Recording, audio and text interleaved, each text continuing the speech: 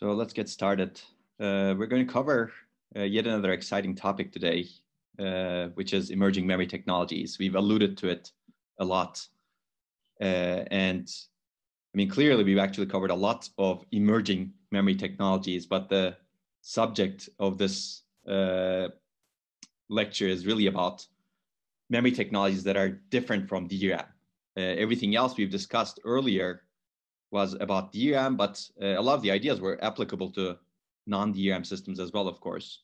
But today we're specifically going to talk about non-DRAM systems that are not in widespread adoption today. That's why it's called emerging. And we're especially going to focus on phase change memory, for example. Okay, let's jump in. So we're going to, I'm going to motivate it with limits of charge memory. And you've seen the slide before, actually. We've talked about this when we talked about scaling issues related to DRAM. And you know that DRAM and flash, the major memory and SSD technologies that we have today, are both charge-based. And by now, you know the difficulties in charge placement and control. So if you look at the DRAM cell over here, it stores charge in the capacitor. If you look at the flash cell, it stores charge in the floating gate over here. And in both cases, they leak, basically. The capacitor leaks through this RC path, through the access transistor. And in the flash cell, there's transistor leakage also. In the leakage from the floating gate for various different reasons. If we had some lectures on flash memory, we would cover more in detail the issues over here, but probably we won't have time to cover flash memory. But if people are interested, you can take a look at some lectures that I delivered in 2018 in a previous incarnation of this course on flash memory and SSDs. In the future, we may actually talk about this in more detail. But the point is, both of them are flash-based and both of them are charge-based. And it's difficult to place and control charge, as you've seen in DRAM. Charge leaks. And other charge is very much subject to noise. As you reduce the size of the storage unit, capacitor or the floating gate, you have very few electrons in the end. And as a result, you're very much subject to noise. And we've seen that with Rowhammer, for example, as a scaling problem with DRAM. And flash has a lot of other scaling problems, as I've alluded to and mentioned briefly, and pointed you to proceedings of the IEEE paper we wrote in 2017. And reliable sensing essentially becomes difficult as charge storage unit size reduces. And leakage becomes a bigger problem as charge storage unit size reduces. That's why both of these technologies are refreshed very heavily. I mean, certainly DRAM, you've covered it a lot, but flash is also refreshed, especially after it ages for some time, meaning that after you wear it out, after you write to it a lot, the retention becomes much bigger of an issue. And as a result, you need to refresh it as the flash memory ages over time.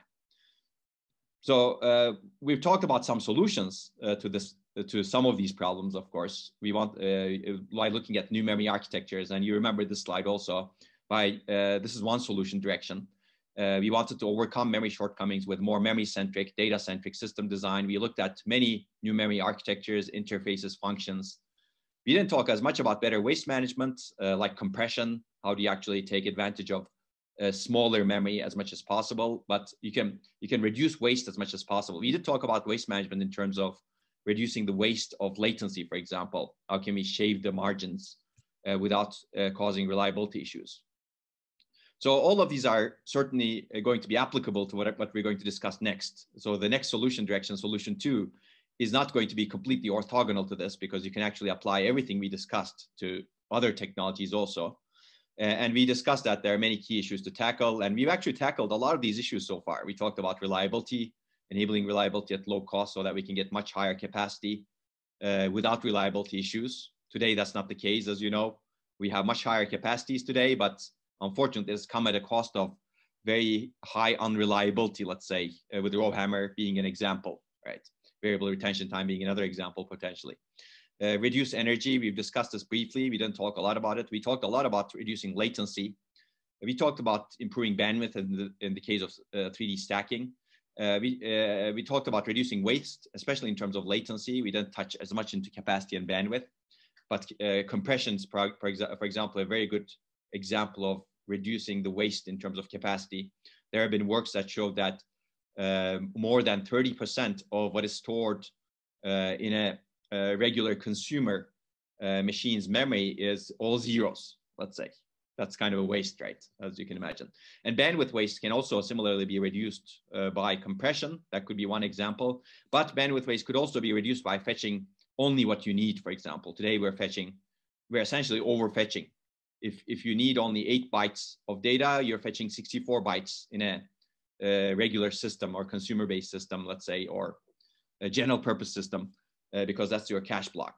But maybe you can reduce that waste. And internally in DRAM, we're fetching much larger amounts, right? 8 kilobytes, as we discussed, if your row buffer is 8 kilobytes, but you may only be needing 8 bytes of that. So how do you reduce that waste? And waste correlates a lot with energy. It also correlates with latency. It also correlates with bandwidth. So it's really reducing waste it also correlates with capacity, as you can see. Basically, it's reducing waste is a solution direction that can improve all of the metrics over here. And we also discussed enabling computation close to data or near data or using memory, and these computation inside memory essentially. And this can help all of these other issues that we've discussed. So this is essentially my recap of almost all of the lectures that we have discussed so far. So you learned a lot actually in this class, hopefully. And this slide kind of summarizes what we've discussed in general. Now we're going to talk about something else, solution 2. And as I mentioned, this slide also, you've seen, these are some of the works that we've done in the area. Clearly, there are many other works that we've also referenced and discussed, but there's more to come, let me put it that way. Now let's discuss solution 2, which is emerging memory technologies. You've seen the slide also. Basically, I think there's a lot of potential in this direction also, because it's good to always look out for some other technology that can potentially replace a technology that's coming to the end of its scaling limits. And DRAM, it has not reached its end of scaling limits, but it may reach that soon, basically. We're seeing a lot of signs of issues like row hammer, refresh, etc. And the good thing is there's research going on emerging memory technologies that are more scalable than DRAM. And they're also non-volatile on top of this, meaning that when they're powered off, they can still keep the data that was written to them.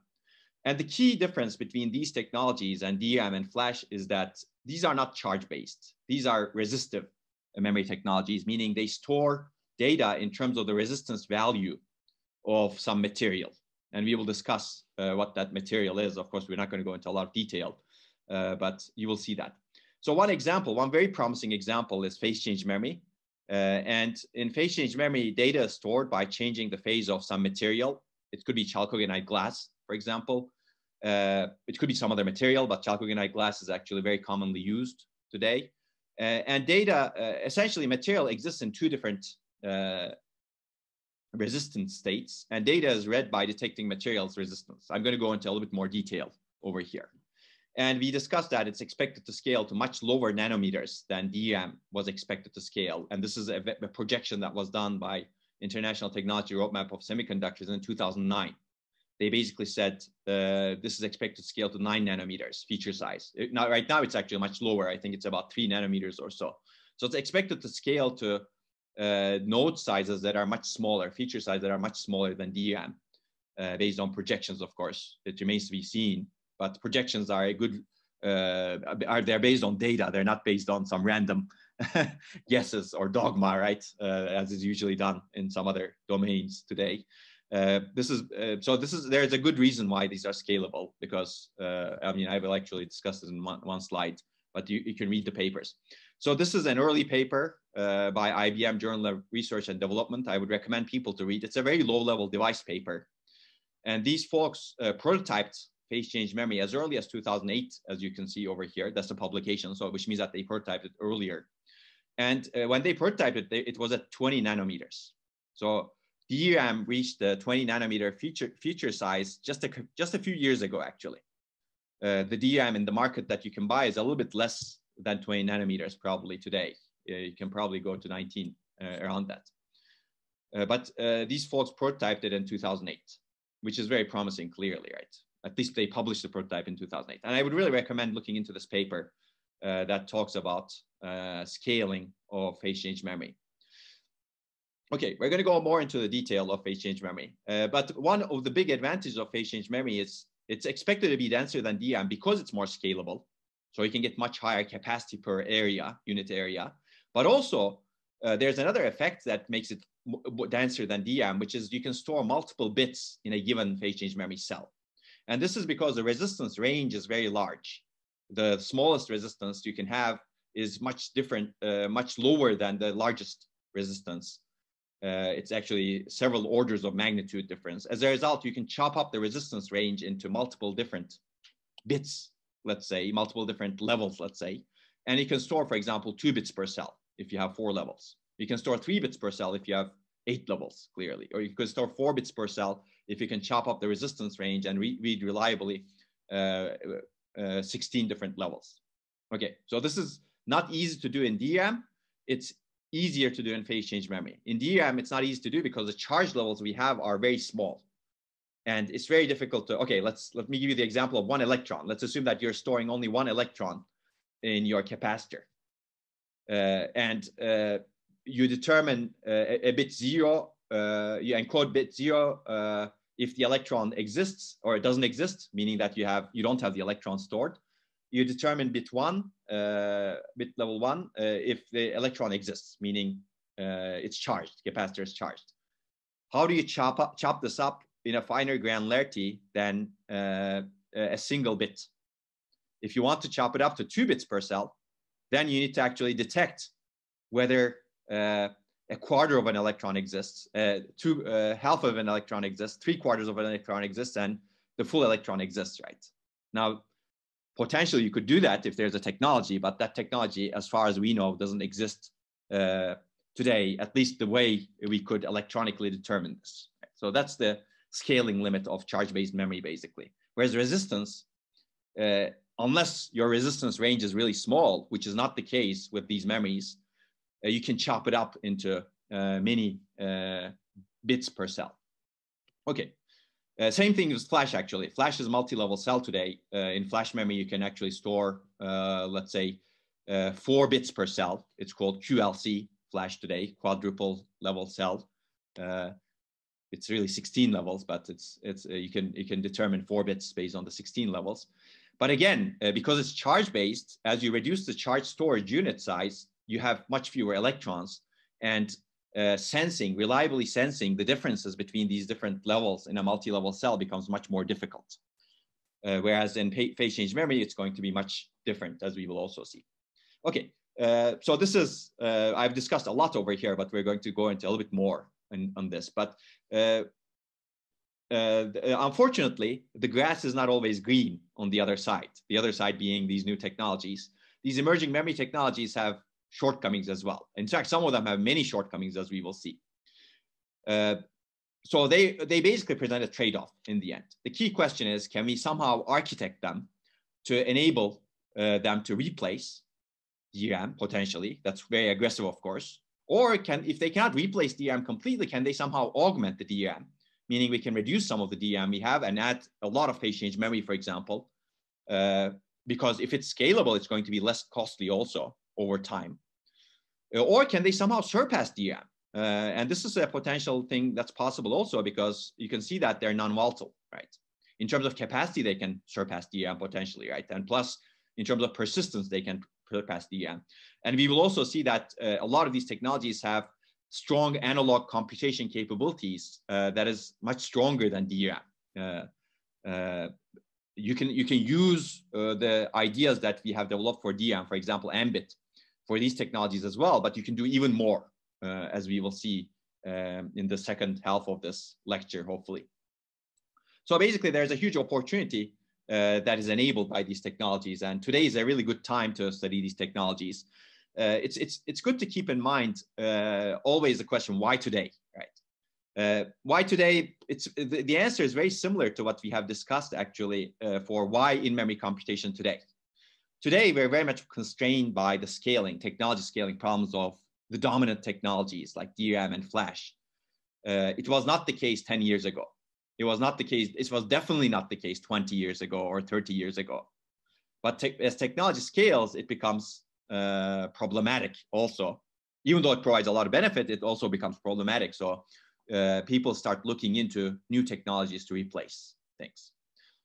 Okay, so it's good to keep in mind why today, why not earlier, or why not later. Okay, so we're going to cover some of these works and some other works. And clearly, this is a very hot topic in the architecture and other communities. And we do a lot of research in my research group on this topic as well.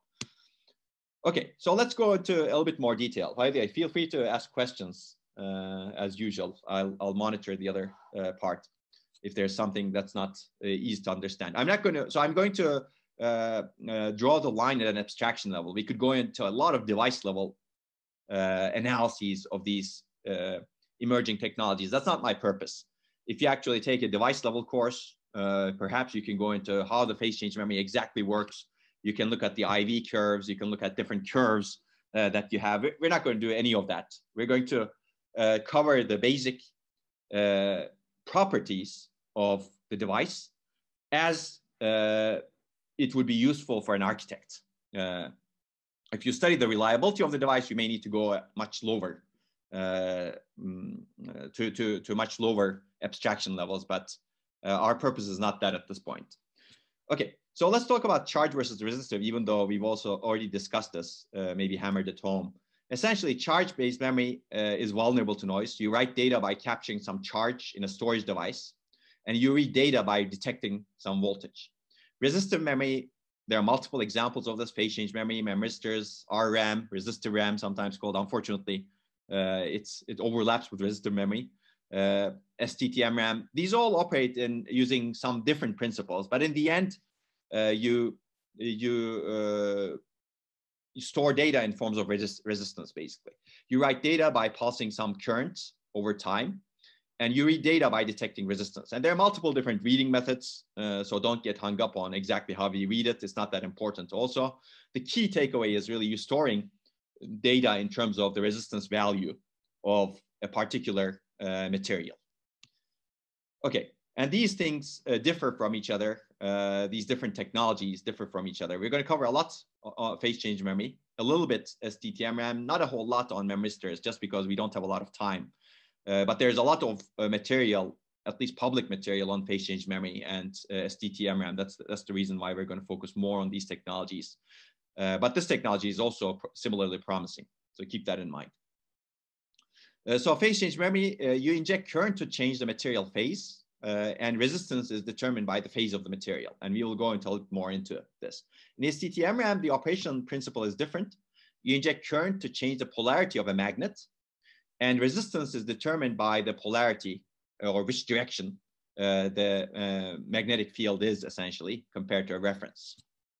And in memristors, RRAM, ReRAM, these differ actually exactly in how they operate, but one common operational principle is that you inject current to change the atomic structure of the device, and resistance is determined by the atom distance. Okay, so you don't need to understand more beyond this to really know how, you don't need to know exactly how these underlying technologies operate clearly. Let's go into phase change memory a little bit, because as I mentioned, this is probably the most promising. It was the most promising at the time we started studying it. And as I also said, Intel's 3D X point is very, very likely phase change memory, even though I still have not seen evidence from Intel admitting that. They call it 3D X point because it has a 3D cross point structure, similar to the crossbars we're going to examine later on when we talk about in-memory computation using some of these devices. But 3D X point doesn't give you anything in terms of what is the material underneath, or what is the operational principle underneath. Okay, so phase change memory is actually a really old type of memory. It was developed in 1960s. And if you've used rewritable CDs, I don't think many people use rewritable CDs these days, but I think I asked a question at some point and somebody said they use it. I don't use them anymore. But these rewritable CDs, compact discs, they actually use phase change memory as their storage cells inside them. I'm going to talk about why in a little bit. But basically, phase change material let's say chalcogenide glass, exists in two different states, amorphous and crystalline. And these two different states can be distinguished from each other based on the electrical resistivity they have. One, amorphous has very high electrical resistivity, crystalline has very low electrical resistivity. At the same time, amorphous has very low optical reflectivity and crystalline has very high optical reflectivity.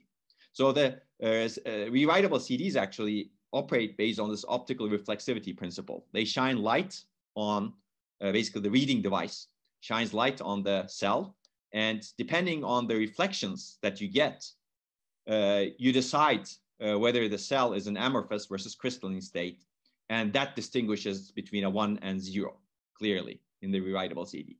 So a rewritable CD uses the same principle, except its reading process is not based on the detecting the resistance. Its reading process is much slower, high bandwidth perhaps, but slower. And it's not, as a result, it's not suitable for a replacement for DRAM because this is a very slow process, as you can see. So the reason why phase change memory became very interesting recently is some companies like IBM and Intel, they actually put a lot of effort into creating a read device or read unit, let's say, which is access device over here, if you see, a read unit that can reliably detect the resistance levels in a much faster way. Because you need that speed if you want to try to replace DRAM, or if you want to try to replace SSDs even, right? SSDs are much faster than rewritable CDs today. So basically, and these folks succeeded, both IBM and Intel, and as a result, phase change memory became much closer to reality after these access devices were developed, reliable access devices were developed. So you can think of these access devices as the sense amplifiers in DRAM, right? That's essentially what it is. Basically, you can see the storage unit over here. So this is an example of a phase change memory cell. You can see the storage unit, which is chalcogenide glass inside. And you store data in terms of resistance, as this depicts. And you can see the bit line over here, and you can see the word line over here, and you can see it's an access device. This is the access transistor plus the sense amplifier, let's say. But it's really, well, I said sense amplifier earlier, but it's, I will correct myself. It's really the access transistor type of device over here. And that enables you to actually sense the data much more reliably and fast based on what's actually put over here. But sense amplifiers also plays a part. So it's really the access device plus the sense amplifier that makes it work in the end. And that makes it different from a rewritable CD. Okay, so that's, if you're interested in more of this, you should take a look at the IBM Journal of Research and Development paper that I mentioned earlier in 2008. Okay, this is another depiction of how this is put. You have the metals over here, access metal over here, and the bit line over here, and the chalcogenide glasses here, and then you have the heating structure. So to be able to transition between states, you need to heat, as we will see in the next slide, you need to heat this material. So that's going to be one of the difficulties in constructing the memory, because DRAM doesn't require heating, for example, right? That's one of the fundamental shortcomings of this memory also compared to DRAM, because heating by nature is a little bit intrusive in terms of reliability, in terms of power, in terms of bandwidth, because if you want to heat many of these cells at the same time, you're very much bound by your thermals as well as power limits. Okay, but it's good to consider these when you're thinking about new memories. But people actually put a lot of effort into making this happen, let's say, and they made it happen, as you can see from 3DX point memory. But it's not as good as DRAM, as you can also see from 3DX point memory. So PCM is resistive memory. So high resistance state can be encoded with a 0, and low resistance state can be encoded with 1, as you can see. Okay, I see Gagan posted the IBM Journal of Research and Development paper. That's good. Thanks. So you can encode either state with a 0 or 1, as we know. And the key thing is PCM cell can be switched between states reliably and quickly. Okay, now let's take a look at how you switch between states. So how does this work? You basically, to be able to write data, you change the phase of the material by injecting current. So what does writing data mean? You need to write data as 1 or 0 to be able to, let's say, set the memory to 1. I mean, encoding is different from setting and reset. You can encode a reset state as 1, and set state as 0 also. But basically, you need to encode in different ways, clearly. To set the cell, you basically need to inject sustained current over time for some longer amount of time to heat the cell above some crystallization temperature and then cool it down, as you can see over here. So that's the idea over here. And this temperature is not as high as reset temperature, as you can see over here. And to reset the cell, let's say erase it to 0, you need to heat the cell to a very high temperature and about T melting, let's say, and then quench it very quickly. That's the idea. That's how you can store a 1 or 0 or 0 or 1, depending on how you encode a reset state and set state. To read data, you need to detect the phase via materials resistance. And there are multiple ways of doing it. Basically, you need to distinguish between the amorphous and crystalline states. So there's one question. Let me take a look. Is the way we address memories the same in both PCM and DRAM? And the answer is, I think, yes, over here. Basically, all of the peripheral structures can remain the same. And you will see it in the papers that we're going to reference. Okay, so that's how you write data and read data. And these were manufactured. This is actually from IBM. IBM actually was one of the first companies to manufacture this. And you can see this is the set state, crystalline state. It has very low resistance, which means that you can have very large current. So you can actually detect the resistance by measuring the current, as you can see. Because if you have low resistance, it means that you have large current that can flow because of the characteristics of Kirchhoff's laws, right? And then if you have, if you're in amorphous state, you have very high resistance. As a result, you have small current flowing through the memory element. So you can detect that small current. So basically, you can detect the differences by measuring these current pulses that happen in the memory element. And that happens to, and these read devices happen to be reliable in detecting that. And those are the key reasons why this memory has become relatively fast today compared to the past. So these read devices are very important. People put a lot of effort into figuring out how to measure this current. Okay, and you can see the difference between the resistance range. I said orders of magnitude, and it is orders of magnitude, 3 to 4 orders of magnitude difference in terms of the two different states. So there's enough room for measuring different levels of current also, so that you can store multiple bits per cell. Okay. Okay, so I gave you, I think, all of the device level knowledge that you need to have. Now we're going to build a higher level architectural understanding of this. So let's talk about the advantages of this. So a big advantage is this scales better than DRAM and flash. Basically, it requires current pulses to read, which scale linearly with the feature size. And if you want to learn more about this, read this paper from IBM and also our paper that I'm going to reference later on. And we also discussed that as a result, it can scale to much lower nanometers. Actually, there are many other prototypes right now that are lower than 20 nanometers. I don't know what is 3DX point, what nanometers it is, but it's quite dense, as you know. It can be denser than DRAM. You can store multiple bits per cell due to large resistance range, as we discussed. And even as early as 2008, there were 2 bits per cell, and 4 bits per cell happened actually in 2012 earlier. And later, people have looked at even 8 bits per cell. It's non-volatile. Basically, it can retain data for much longer than 10 years at high temperatures, which is good, without powering it off. And there's no refresh needed. So it gets rid of one of the big scaling limits of DRAM, as you can see. And you get low idle power as a result of this also. And also, you don't have the static leakage that DRAM has. There's some other sort of leakage, but it's not really the DRAM type of leakage. Okay.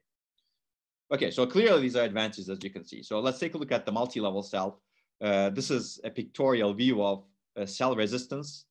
It can go from, I don't know, some value to some value. It's not important. But basically, you have a reference voltage, and you basically figure out whether the voltage that you have is really below the reference voltage or above the reference voltage. And you can encode the values that are below the reference voltage as 1 and values that are above the reference voltage as 0. And I say voltage and resistance, you could actually have different methods of doing this. Usually people measure with voltage differences because voltage may be easier to measure than just direct resistance measurements. But clearly, if you can measure resistance or even current, you can get this. But basically, you chop up the resistance range into two different regions and figure out which resistance level you're at to determine the value that's stored. Okay, multi-level cell PCM. Basically, you store more than 1 bit per cell. This can further increase density significantly. But this also has drawbacks, as we will see, because it leads to higher latency and energy than single-level cell phase change memory. This is true for flash memory also, by the way. Flash memory, as you go to multi-level cell flash memory, it becomes higher latency and higher energy. And we will see the reason for it later on. But well, I guess I'm going to tell you the reason, but I'm going to tell you the exact numbers later on. But basically, the idea is this. You have a resistance range, same resistance range as what we had over here, exactly the same range. Instead of chopping it up into 2 levels, you chop it up into 4 levels, okay? And you encode the different levels as different 2-bit values. Makes sense, right? Because you have 4 levels, you can have 2 bits per cell in this case. And how do you read this? Well, to be able to read this, now you have an issue. What you can do in Flash, for example, in Flash it's voltage levels actually, but here it can also potentially be voltage levels. You can actually determine the resistance based on the voltage potentially, right? But basically, you basically have a reference resistance, let's say in this case, just to keep your memory jogged. You can basically first read the cell and try to check if the cell is below this resistance, reference resistance, or above this reference resistance. If it's below, you know that bit 1 is 1, right? If it's above, you know that bit 1 is 0, but you don't know the value of bit 0, right? So depending on whether this cell resistance is below or above, you use a second reference resistance or reference voltage to distinguish what the bit 0 is. So assume that the first reference resistance told you that the cell value is somewhere here. Then you use another reference resistance over here to decide whether the bit 0 is 1 or 0. Right? That's the idea basically. So it takes longer to read 2 bits than 1 bit because you need to do 2 different checks. I'm going to show you another reading method in a little bit. Well, maybe not so little bit, but later during this lecture. Okay, but regardless of the reading level, it takes longer to determine things that are chopped up into more levels compared to things that are chopped up into less levels. So in DRAM, let's go back to DRAM. In DRAM, clearly you distinguish between 1 and 0 as cell that's charged or discharged, right? So you don't look at resistance, but you look at charge level over here. And clearly there's some sense amplifier has some margin, noise margin also. So there are some DRAM cells that are closer to the noise margin that are farther away from the noise margin as well. So we've seen that variation in terms of how strong the cell is and how weak the cell is when we talked about latency, for example. But in DRAM, it's very difficult to do what I just discussed over here, because the cell charge values, cell charge range is very small. As a result, chopping it up into very small ranges makes it very difficult to detect which range you're in. Even this is becoming difficult as we discussed, right? Because the amount of charge you're storing is reducing with technology generation. And keep in mind my analogy between 1 electron and 0 electron. You can maybe distinguish between the existence of an electron and the lack of existence of an electron. But how do you do that? How do you chop a single electron into 4 different levels? Okay, I think there's some question over here. Let me take a look. Does it take longer than reading 2 single-bit cells? So that's a good question. I don't think it does take longer than reading 2 single-bit cells, unless, well, if you're reading 2 single-bit cells serially, right? If you're reading 2 single-bit cells serially, then that takes very long, of course. If you're doing it in parallel in different sub-arrays, for example, then that could take much shorter than what I just discussed over here. So it really depends. The answer really depends on how you're reading 2 single-bit cells, okay? But with 2 single-bit cells, clearly you're not getting the capacity benefits. Here, the goal is to get the capacity doubled without doing much. But we can also see the capacity latency trade-off over here, right? We saw the capacity latency trade-off earlier in terms of the size of a subarray. If you reduce the size of the subarray, your capacity reduces, but your latency increases. If you increase the size of the subarray, your capacity increases, but your latency also increases. Here, we're increasing our capacity by storing 2 bits per cell, but we're also increasing latency by storing 2 bits per cell. So that, as I mentioned when we discussed the capacity latency trade-off, that trade-off is extremely fundamental, right? Regardless of however you increase your capacity, you're going to have some sort of latency impact. Okay, basically, once you have resistance chopped up into 4 levels, now you have less margin between values also. So you may actually run into reliability issues. You need more precise sensing and modification of the cell contents, because earlier, if you go back over here again, you can program the cell to some resistance value that's here, and it may be okay. So you can program to encode a 1, you can program the cell to some resistance value that's anywhere around here, right? Okay, with some margin, of course. You don't want to get too close to this resistance value because that's where the errors happen, because your reading is not perfect also. But as you chop it up into finer granularity, your margin reduces clearly. And now you need to be very precise in terms of how you write. So write latency is also increased actually, because now you're writing 2 bits per cell, and you need to program the cell in a fine grain level. So you can see that you get higher latency and energy in a multi-level cell. Okay, we're going to see that later on again. Okay, keep that in mind. This is also very fundamental to flash memory as well. You can read the papers that I mentioned about flash memory in the past. They all talk about this. So in a sense, there's nothing new here in phase change memory compared to flash memory, except we're talking about resistance here. Okay, the margin is much larger, basically. So let's talk about phase change memory properties, architectural properties a little bit more, and see how we can make use of this technology architecturally in a real system, potentially. So I'm going to talk about a work that we started in 2007 when I was at Microsoft Research, and we published in ISCA 2009. This was one of the 3 papers that talked about phase change memory as an emerging technology in the same session in ISCA. So multiple people had the same nice idea, let's say, like us, to understand if we can actually replace DRAM with phase change memory. So to be able to do this study, it's not easy actually, because we didn't have access to phase change memory chips, even though some of those chips existed at that time. We didn't have access to them, and existed doesn't mean that the chip is 4 gigabytes, for example. Actually, the prototypes at that time were very small. So I think the largest one may be 1 megabyte. Clearly, you cannot do much studies with a 1 megabyte phase change memory chip, right? You cannot replace DRAM because there are very few applications that can run on a 1 megabyte main memory today. In the past, that may have been true, but today that's not true, which also indicates how much power we need from our computers today, right? In terms of storage capacity, we cannot go back 20 years and say, or 30 years and say, let's make our memory smaller, right? Okay, so we cannot do the study on a real system, clearly. So we actually, understanding how an emerging memory technology will impact your performance if you replace DRAM with that emerging memory technology requires you to do simulation at the end. Analytical modeling could be another possibility, but it's not that easy. As we discussed in the last lecture, we resorted to simulation over here.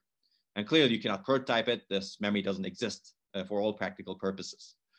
So what we did was we surveyed prototypes that were published in lower level device conferences and circuits conferences. As you can see, IEDM is the International Electron Devices Meeting, which is the top device, one of the top device conferences. And I'm going to show you a picture later on. We surveyed a bunch of prototypes, and we wanted to understand the different properties we should use in our simulation.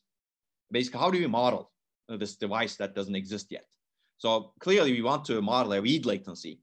We want to model a write latency. We want to model, I don't know, TRC, different timing parameters in this technology. And we wanted to derive those. And clearly, it's not possible to have a real device. So how do you derive that? So this is actually not an easy task. And an architect, as I mentioned in the past, is a dreamer, a creator.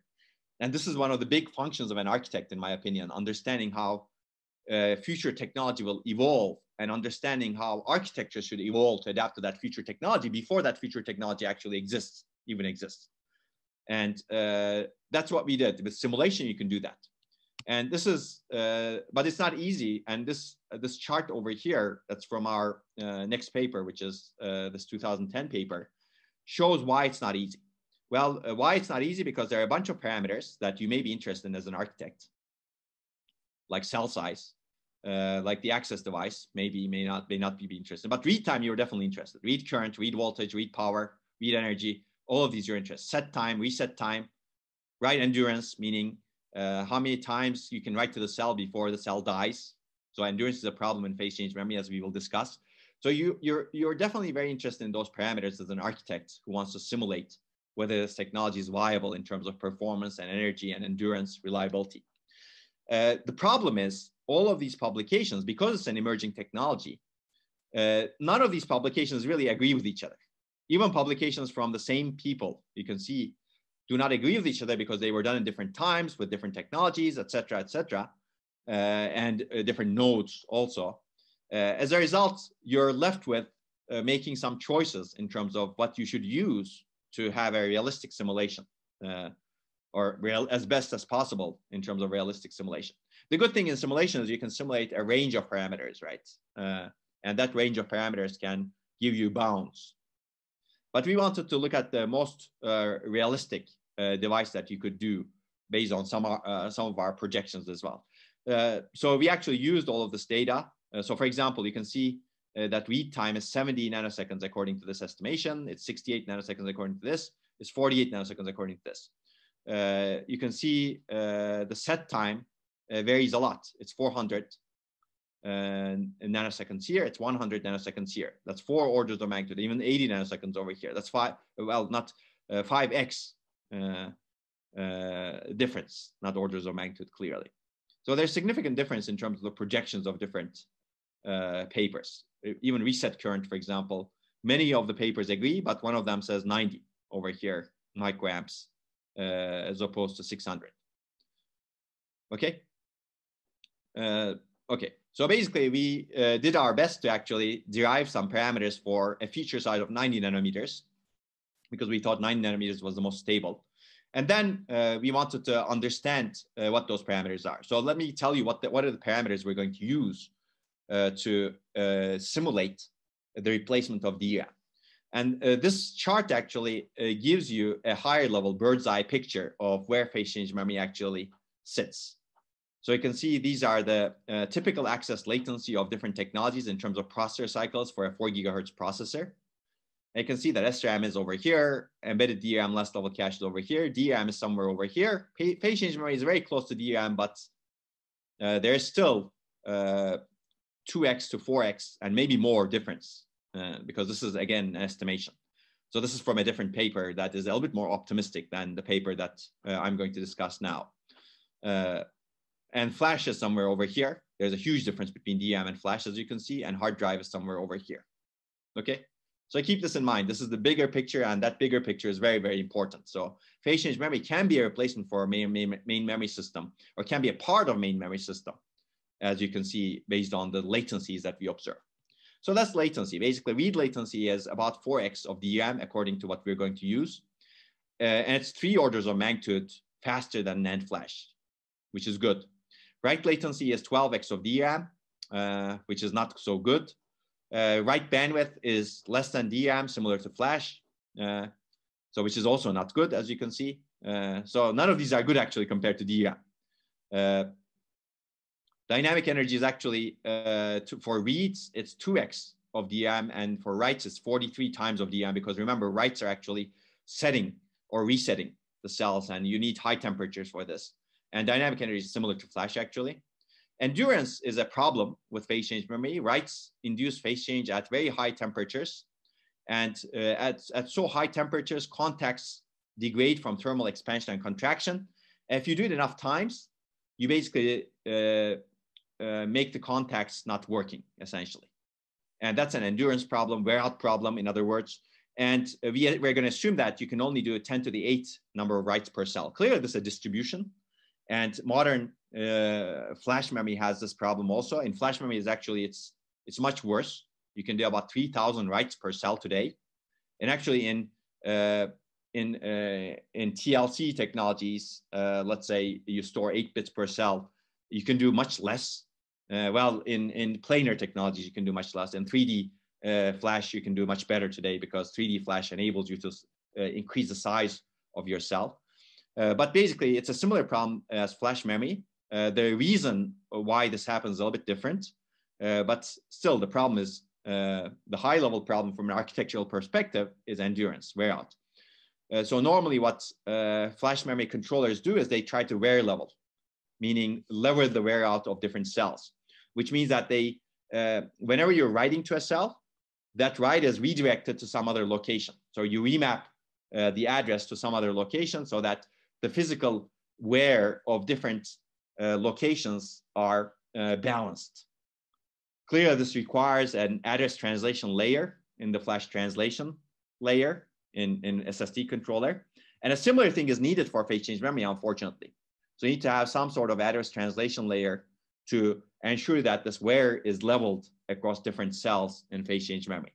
So that automatically makes phase change memory a little bit slower. And that's one of the reasons why Intel 3DX point is slower, because you need to have, if you don't have this wear leveling, you can actually, you become subject to wear out attacks. So it becomes a security problem. And also your memory can actually get destroyed relatively quickly. Okay. So you can see that the assumption of DRAM is DRAM doesn't have endurance problems, which may or may not be true. I think it's going to become much worse over time also. But for all practical reasons, we don't see endurance problems in DRAM. You can keep writing to DRAM cell and nothing happens. At least you hope nothing happens. Maybe we're not doing enough writes to show that today. I don't know. But over time, that may change. But clearly, with phase change memory, we are much worse. You can do 10 to the 8 writes per cell, which is much better than flash. But still, if you want to replace DRAM, you need to be able to sustain the number of writes that you do to main memory. And this is going to be a big issue, how to handle endurance. Essentially, writes are very problematic, as you can see, right? Whenever you write to a cell, it degrades a cell. Whenever you write to a cell, you consume a lot of energy, 43x of DRAM. Go back. Whenever you write to a cell, the latency is very long, and your bandwidth is also very bad. So this is a memory that you should not write a lot to. Let me put it that way. So maybe if you're writing a lot, phase change memory may not be a good option, let's say. The big advantage of phase change memory is the cell size, essentially. Essentially, you can actually have much higher density than DRAM and much higher density, even higher density than NAND, essentially. And this can scale with feature size and multi-level cell. Okay, so you can read the papers that I discussed for more analyses of why these things happen. But architecturally, let's summarize. These are the pros and cons of phase change memory over DRAM. You get better technology scaling, hopefully higher capacity and cost over time. You're non-volatile as a result. It's persistent memory, which means that you can actually manipulate data as if you're manipulating data on a disk, but it's much better because this is byte addressable memory. Basically, you can manipulate a byte. You can write into memory and change a byte in a file automatically, and this will automatically persist, assuming you have the right abstraction levels in software to be able to do this right in a persistent manner. This is beautiful, I think. This doesn't exist in any other technology. In DRAM, clearly it doesn't exist. In SSDs, clearly it doesn't exist. Because in SSDs, you cannot manipulate a single byte, at least in the way flash memory is organized and designed today. You have to manipulate an entire page whenever you write to a page, for example. That's true for hard disk also. Hard disk, the granularity is also, let's say, a page granularity. It's really, a block in a hard disk. So having byte addressable, non-volatile, or persistent memory could be very useful if the applications can take advantage of it, for example. And we will discuss that later on. Low idle power, as we discussed, there's no need for refresh. This is another big pro over DRAM. And this is clearly a pro because this refresh problem doesn't exist in phase change memory, which is a big scaling problem with DRAM, as we discussed. Okay, so these are the greens, but you also have reds, and the reds are actually pretty substantial. So you get higher latencies, 4 to 15x of DRAM, especially write latencies are very bad.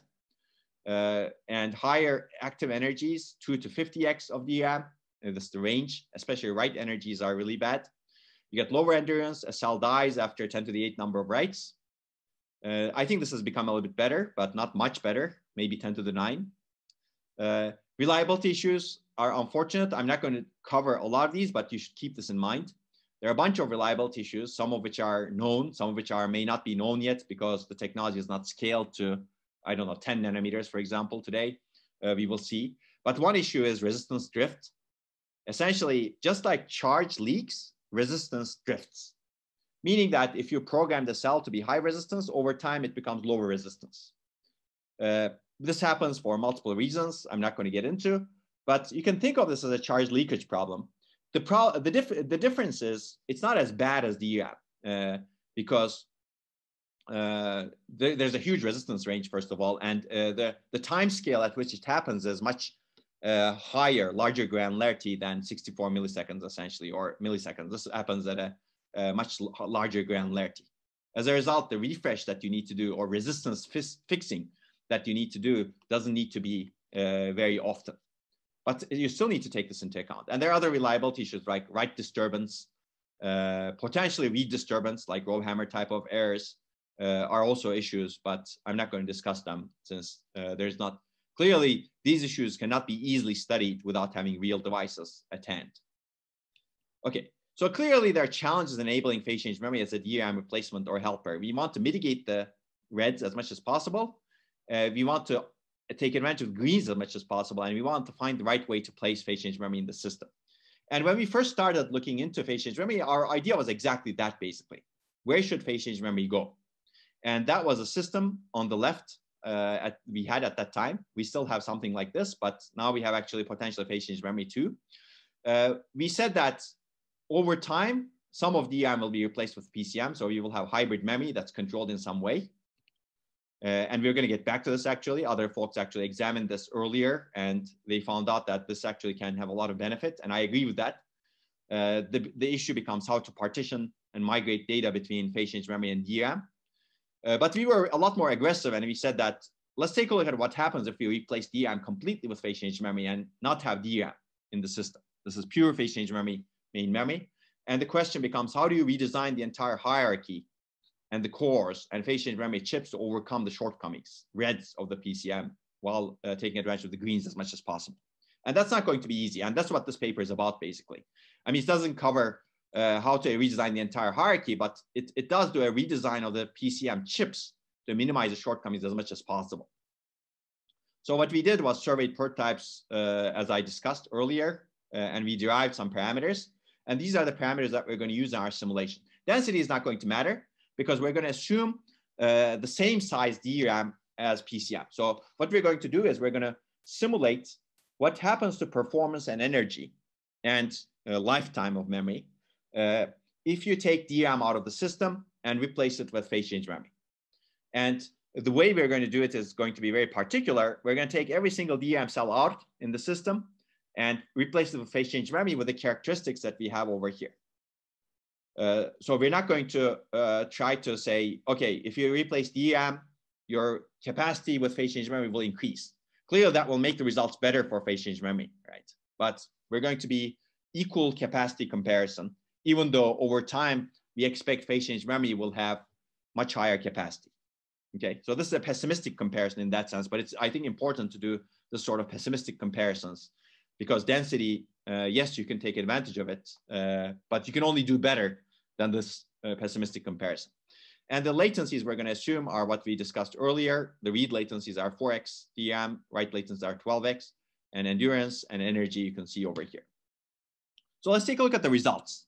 Clearly, if you're an architect, you can do the simulation really easily.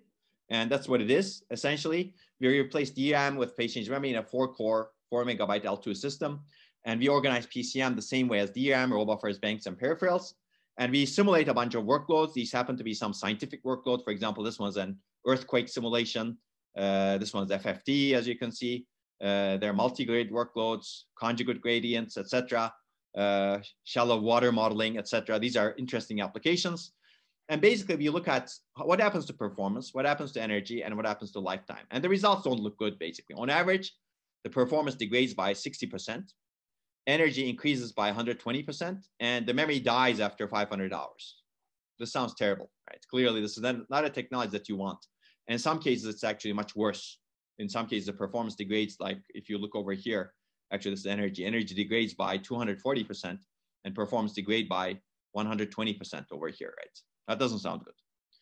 And these may not be the most memory intensive applications, although they're quite memory intensive reasonably.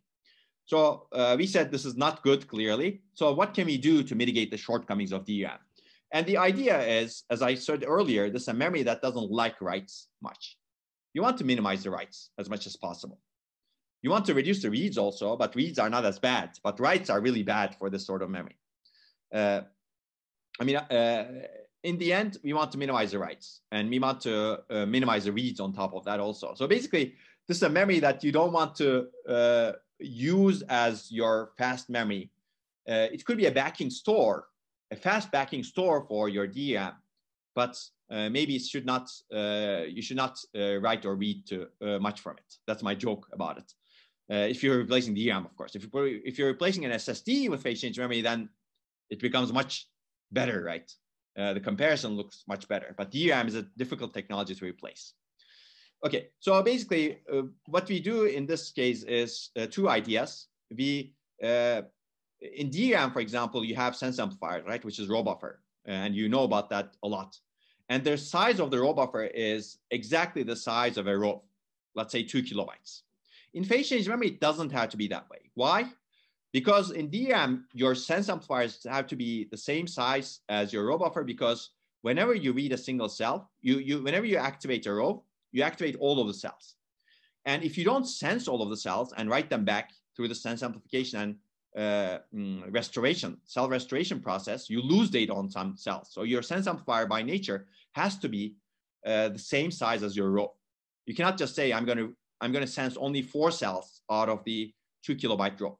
No, that doesn't happen, because what happens is you will lose the remaining 2 kilobyte minus 4 cells. Why? Because you didn't sense them and you didn't restore them, even though you activated them, right?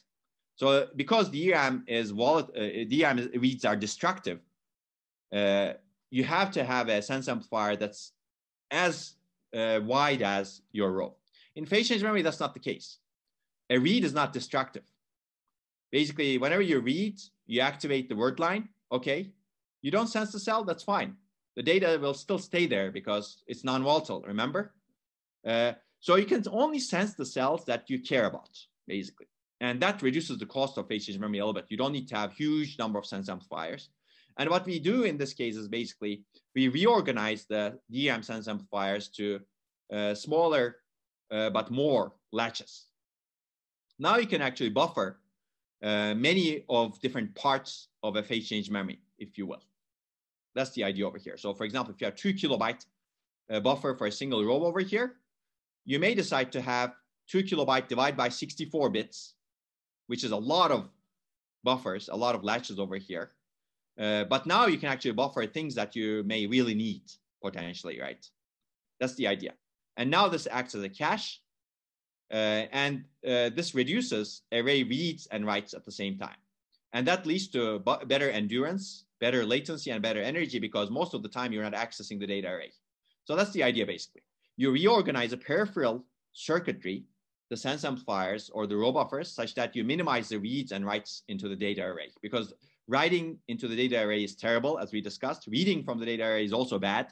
So try to handle almost all of the accesses, if possible, of course, in the on-chip structures that are not part of the data array, because these are SRAM, as we've discussed. Sense amplifiers in DRAM are cross-coupled inverters, which are the basic building structure of SRAM circuits, as we also discussed, right? So this is going to be very similar to DRAM sensing circuitry, except it's organized in a different way. That sounds good, right? And the memory controller now can manage this as a cache nicely to minimize reads and writes into the array. The second idea is, again, trying to minimize writes into the array. This is specialized to writes. Basically, whenever you write into the array, you don't write at the granularity of cache block. You don't write at the granularity of a row, but you write at the granularity of a cache block, or even lower, or word, basically. And this reduces unnecessary wear. Basically, write into the array only cells that are going to change. And that's the idea. And you can do that selective write and phase change memory arrays, which I'm not going to discuss here, but you can read the papers related to it. So clearly, this reduces unnecessary wear on cells that did not change. Okay, and later Samsung actually implemented some of these ideas, and that made phase change memory much better. And let's take a look at the results over here. Basically, if you actually do all of this that I discussed, for the workloads that we examined, the outlook looks much better. Basically, the performance loss compared to DRAM becomes only 20% as opposed to 60%, which is still not so great, as you can see, 20%, but it's more palatable than 60% on average. But there are some workloads that actually see much higher, as you can see. Energy becomes on par with DRAM. Take this with a grain of salt. We don't have the best energy models. The static energy is a big issue. So because static energy reduces a lot, there's no refresh. There's a big benefit over energy, but maybe our energy models were not the best also.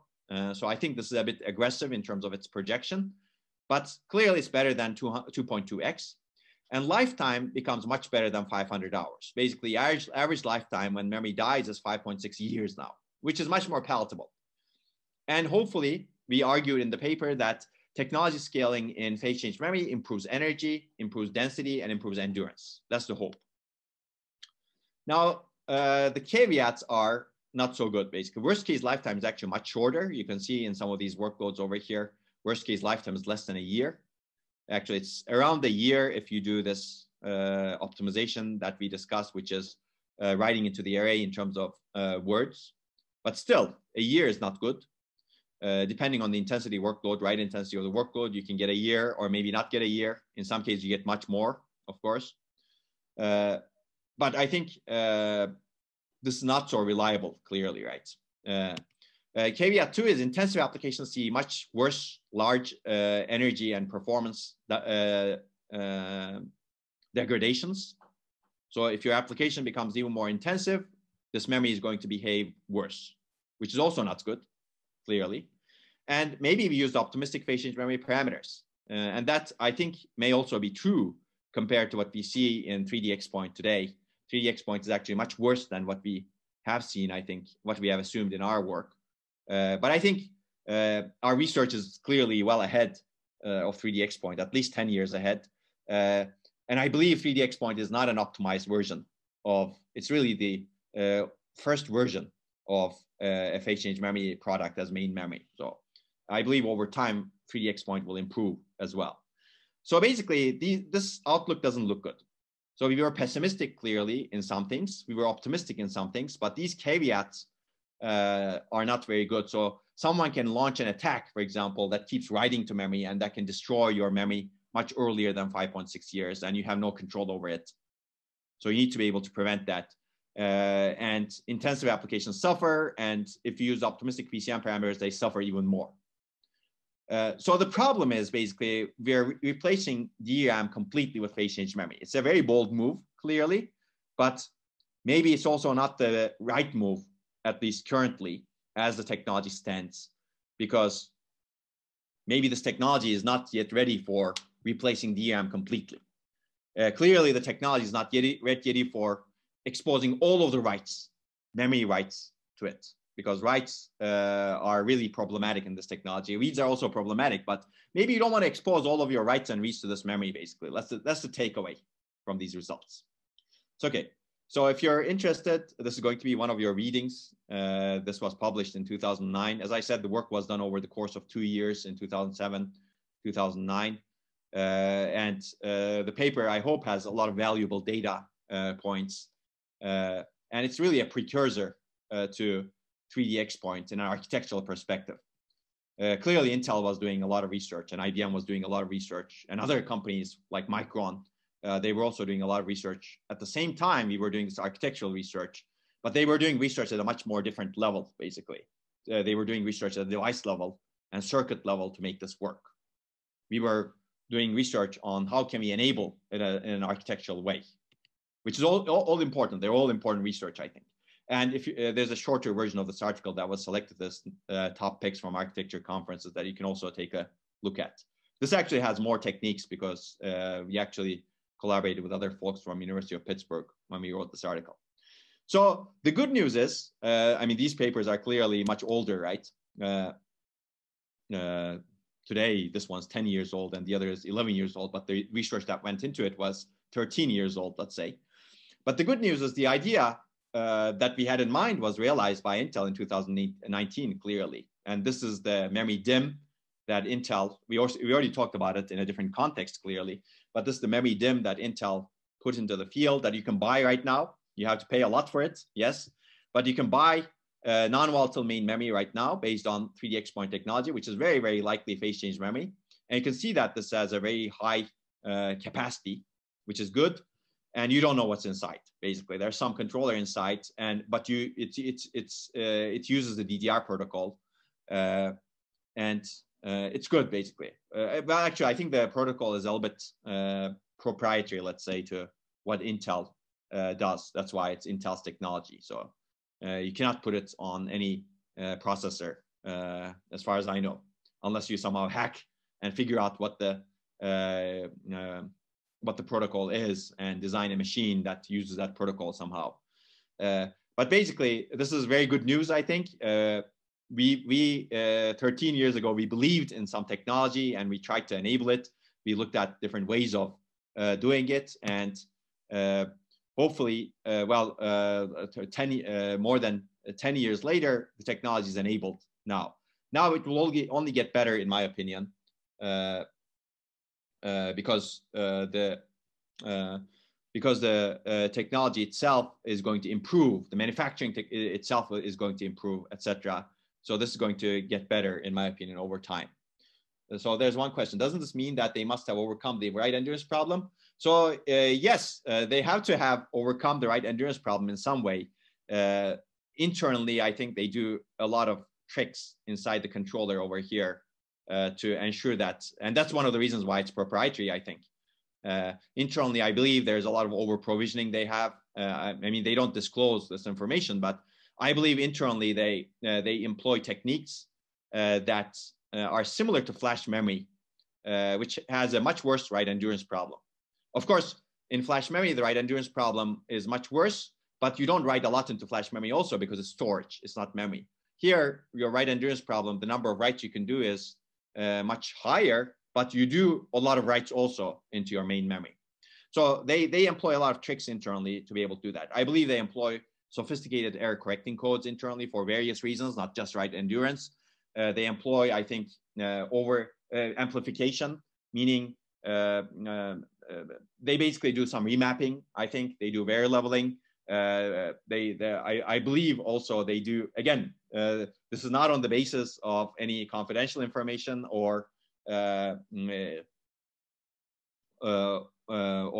anything else like that, but there are works that show that you need to employ vary leveling. In fact, in our work, we showed that you need to employ vary leveling to even get to the numbers that we discussed. So internally, you need to employ a lot of things to make this work.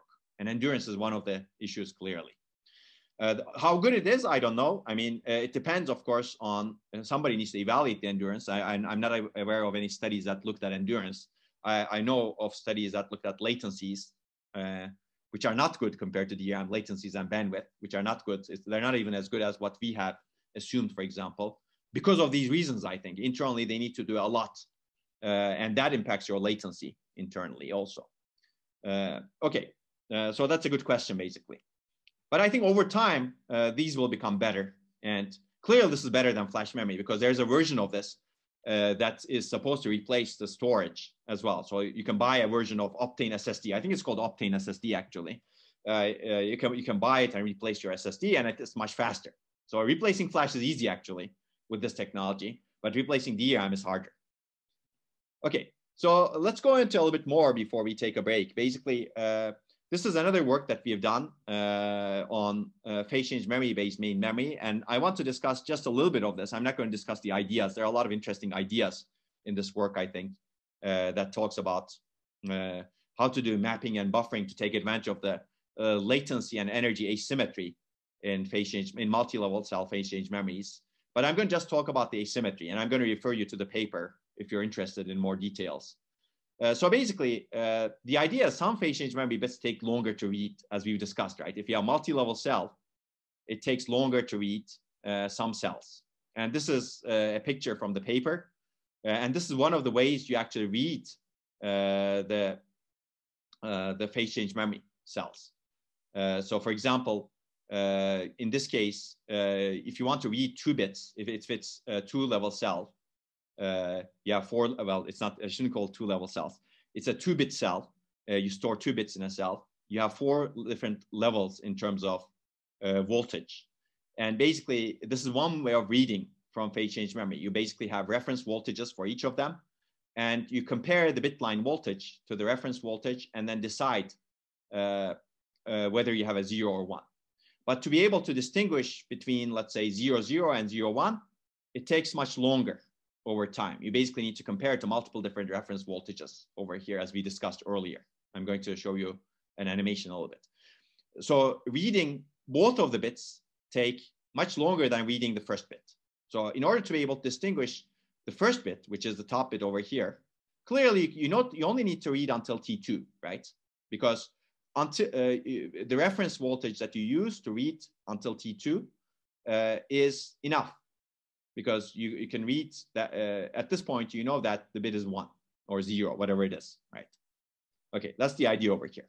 So basically, you can take advantage of this architecturally, which I'm not going to go into exactly how, but I wanted to give you this importance of single-level cell or multi-level cell difference. Basically, read latency and energy of bit 1 is lower than that of bit 0. So there's this interesting asymmetry that you have, which you don't normally have in DRAM. And this is due to, well, you actually have this in Flash also, but I'm not going to talk about that. So this is due to how MLC PCM cells are read. So one example, one simplified example of how you read this, basically you have a reference voltage and you fill your capacitor with the reference voltage, and MLC PCM cell has unknown resistance. And you basically connect these things and you basically check whether MLC PCM cell is greater than or less than the reference voltage. So you basically, depending on the voltage level that you have in this MLC PCM cell, your bit line stabilizes to a different level over here. Okay, and it takes different time, basically. You infer the data value after some time. Okay, so read asymmetry, as we discussed, in a multi-level cell, you encode the different values based on different levels of resistance, which are also voltage in the end. So initial voltage that you fill is fully charged capacitor over there. And when you connect the PCM cell to this capacitor that I mentioned over here, this is one way of reading, you drain the capacitor clearly. And depending on when the capacitor is drained, you know the data value, okay? That's one way of reading a PCM cell. So in this case, the capacitor is drained over here. And as a result, you see that the value is 0, 1, okay? But in both MLC bits are read at the same time in existing devices. So you must make the maximum time to read both of the bits. But you can actually infer information about bit 1 much before this time. So for example, the time to determine bit 1's value, ignore bit 0 over here. The time to determine bit 1's value is over here. Time to determine bit 0's value is actually over here. So it can actually be much faster in determining bit 1 if that's what you really care about. And this work actually proposes a way to map the data such that if you want to store 2 bits, you store in different rows and you store them in bit 1s. And latency critical data can go to bit 1, which can be determined much faster. Okay, so it's a cute trick, I think, but the latency difference is actually very high in terms of bit 1 versus bit 0. I think it's about 2x. You can read the paper for more detail. Okay, a similar asymmetry happens in terms of write. Writes are actually a little bit more complicated.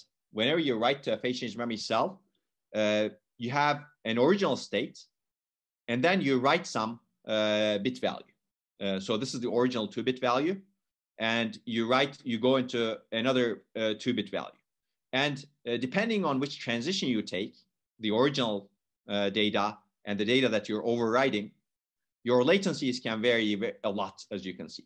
So for example, going from this 1, 1 to 1, 0 takes 0.2x value 0.2x the latency of going from 0, 1 to 1, 0. Here you're changing both of the bits, right? Here you're changing only the LSB. That's why it's much faster. So there's a 5 times difference in terms of the latency. This is the worst case, changing both of the bits, and also here, this is also the worst case. So there are reasons for it that I'm not going to go into. You can read in this paper, but there's a huge difference in terms of the latency asymmetry and also energy asymmetry, which we didn't really talk about. But clearly draining a capacitor takes much longer. Draining a capacitor much longer takes much more energy over here, and you can read the cell this bit much faster and also with lower energy. And that's true over here. Going from this transition to this transition leads to much lower latency and lower energy, much higher latency and higher energy. Whereas this transition to this transition leads to much lower latency and lower energy. And you can take advantage of this also. And again, I'm not going to go into details of how you can take advantage of it. So you can read the paper that I just flashed over here on this slide. And this could be one of the papers that we give you as a bonus paper in one of your homeworks. And I think this is actually fascinating. This takes things to a next step clearly than what we've discussed so far. Now you can go and optimize the device itself, as we've been doing with flash memory and as we've been doing with DRAM also. But clearly this is a very distinguishing optimization that you do in phase change memory. There are similar issues in flash, but they're not maybe as well studied as it was done in this work. Okay, let me talk a little bit more. I think I will stop at hybrid memory and then we will take a break. So phase change memory is clearly not the only memory technology that's a contender for potentially replacing or augmenting DRAM. There are other technologies. STT-MRAM is one of them. We picked phase change memory because we believed that at the time we were studying it, it was closest to manufacturability, let's say.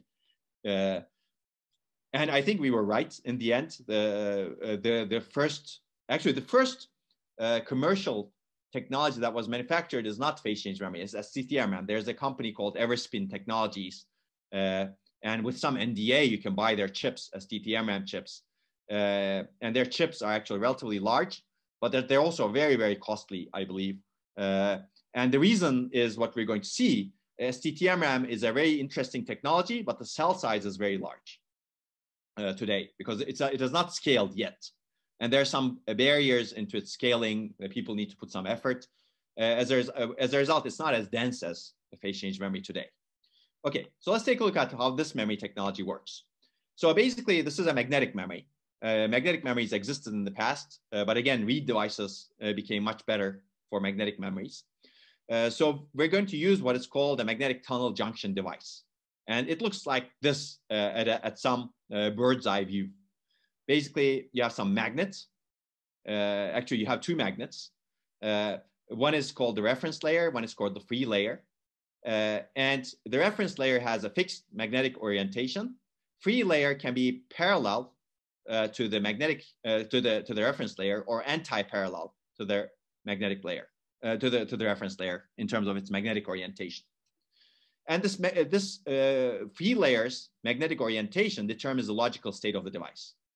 You basically get either low resistance here or high resistance here, basically. I don't remember which one is which, but that's what it is, basically. One of them is high resistance, one of them is low resistance. And again, the resistance range is very large in this case, so you can actually have multi-level cell STT-MRAM as well. So that's the idea, basically. It's very simple. Operational principle is very simple. In order to be able to write to the device, you need to change the free layer, clearly, free layer's orientation. And you need to push large current through the magnetic tunnel junction device, which is depicted like this. So you again have an excess transistor and a magnetic tunnel junction device over here. In order to read from this device, you need to sense the current flow. And the current flow is really different between a logical 0 or logical 1, or depending on the magnetic orientation of the free layer, basically. And that's the idea. I'm not going to go into more details of how this is sensed, etc. You can read this paper that we have written. And this paper also references other STT-MRAM papers. It's very interesting, clearly, but we don't have time to go into the device level details. And that's not the subject of this course also. Our abstraction level does not cross the boundaries of the device, as we've discussed. Although it's good to know the boundaries of the device for some studies. For some studies, you don't perhaps care, right? You just need to know the properties of the device, not how it exactly works. But this is a very good abstraction to think about how this device works.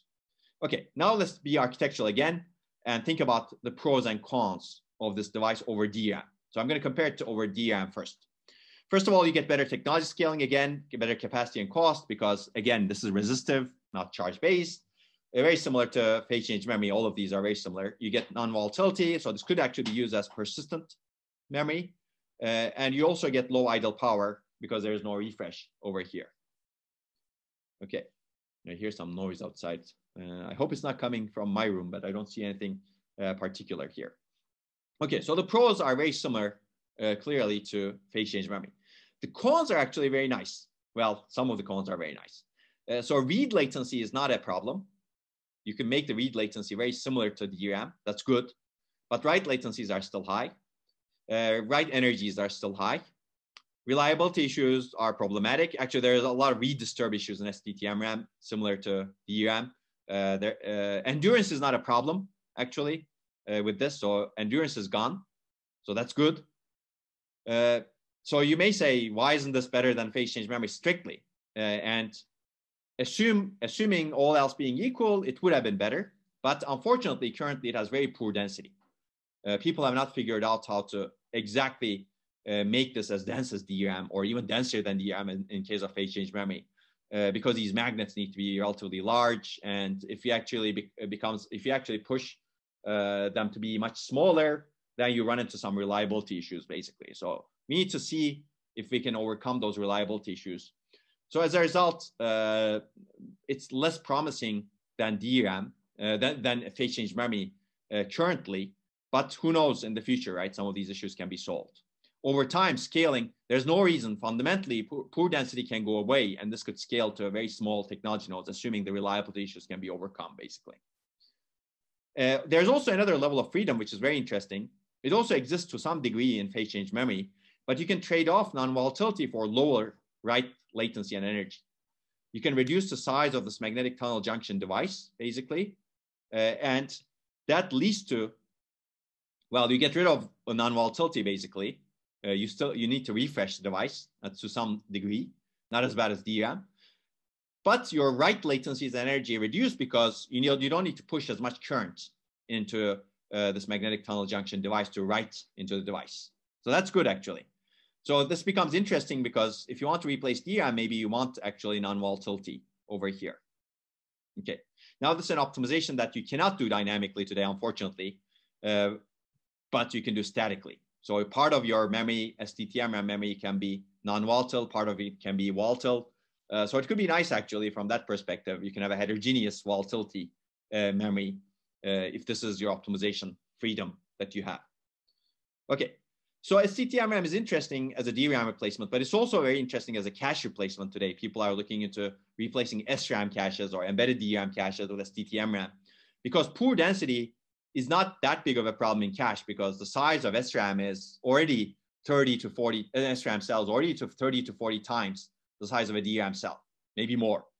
And STT-MRAM is in the same ballpark, actually. The size of an STT-MRAM cell is 30 to 40 times the size of a DRAM cell today. So it's in the same ballpark. And people have been looking into replacing large last level caches with STT-MRAM technology, whatever they are today, SRAM or embedded DRAM. STT-MRAM is more scalable, basically. Well, embedded DRAM, unfortunately, is still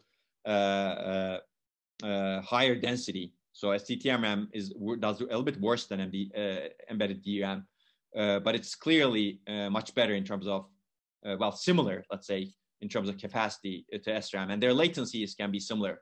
Of course, write latencies are still problematic. So you can have a non-volatile cache, basically. If you have some non-volatile on-chip storage, it could be a cache, it could be a scratch pad.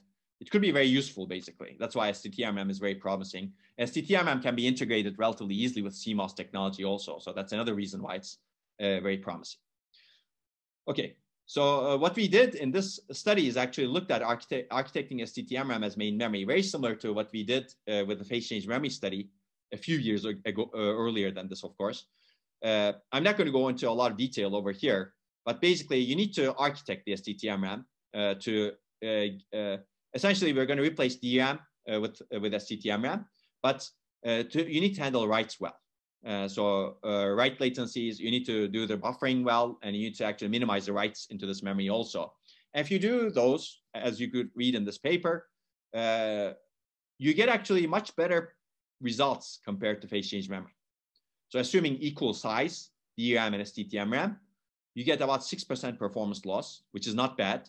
And you get about 60% energy savings compared to DRAM, which is also quite good, actually, as you can see. I mean, take this with a grain of salt. All of the energy models are potentially flawed and potentially problematic. But again, in simulation, and especially energy simulation, things are not easy also, because clearly this is not a manufactured technology. And how do you calibrate it with the real devices? Well, we don't have that calibration. So only thing we can do is actually rely on lower level circuit models and do our best to get the best circuit model and simulate the energy. Again, 60% is clearly promising, right? Because if this was 6%, okay, maybe it's in the noise. If it's 60%, okay, maybe even if the noise is 30%, then you still have a good advantage, right? So, okay, this technology looks very promising to replace DRAM compared to phase change memory, at least directly replacing DRAM, right? Because your performance loss is not that bad and your energy savings is a lot. And I think that's true. There's a lot of promise, but as I said, there's a big caveat with STT-MRAM. Your capacity assumptions do not hold, basically. The capacity is not as good as DRAM, unfortunately, today for a given area cost, which means that if you want to get these numbers, assuming these numbers are correct completely, if you want to get them, you need to pay a lot more cost for them. But over time, hopefully, those issues will be resolved, and we will see what happens to STT-MRAM. And if you're interested, you can read this paper where we covered STT-MRAM. Okay, this said, I think going forward, we really want hybrid main memories. And basically, since none of these technologies that we've discussed are green at every metric, they all have some greens and some reds, and other technologies have some other greens and some other reds. I think having hybrid memory systems is a very viable approach going into the future. Because it gets the best of multiple, it has the potential to get the best of multiple technologies, as with any approach that employs heterogeneity. But then the key question becomes, how do you redesign the system to get the greens as much as possible while avoiding the reds as much as possible? And that's going to be what we're going to discuss next in a little bit. But this is an area where there's been a lot of research that has been done, but there's more research that needs to be done. We're going to cover a bunch of ideas. And I think here the imagination and creativity can become very good, because this doesn't have to be DRAM plus phase change memory, right? Even though we're going to see instances of those to begin with. This can be DRAM and other types of DRAM. This could be DRAM, phase change memory, STT-MRAM, flash memory, maybe some SRAM, etc. Basically, you could let your imagination run wild, which is a good thing to do in computer architecture if you're imagining the future system 20 years down the road. And maybe you can find really good solutions. Of course, with heterogeneity, there's always the issue of complexity and cost. And that's basically the cost we're going to pay. Clearly, there's a complexity and cost issue with hybrid memory systems, and you cannot overcome that, unfortunately. You can try to minimize that, but this is going to be costly for sure. But you may have a much more scalable main memory. You may actually have, I don't know, 100 terabytes of main memory, for example, if you actually have this sort of scaling with some additional cost and complexity that's associated with it. So we're going to talk about this next. And this is a very general concept, as we've discussed. And the key challenge and opportunity is, how do you provide the best of multiple metrics, greens as much as possible, with multiple different memory technologies? And this leads us to heterogeneous or hybrid memory systems. And I believe to take advantage of heterogeneity, you want configurability in the memory system, in the memory controller. You want to configure the mapping of different data. You want to be able to say this data gets mapped here, this data gets mapped here, and you want to be able to migrate data. You want different sort of configurability, and we will see different sort of configurability also later on.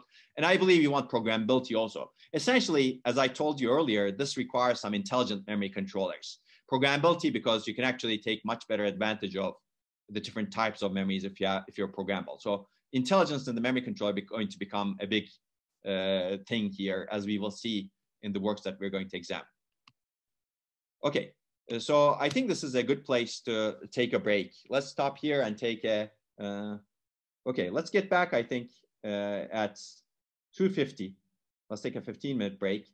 And then we're going to cover hybrid memory systems quite a bit.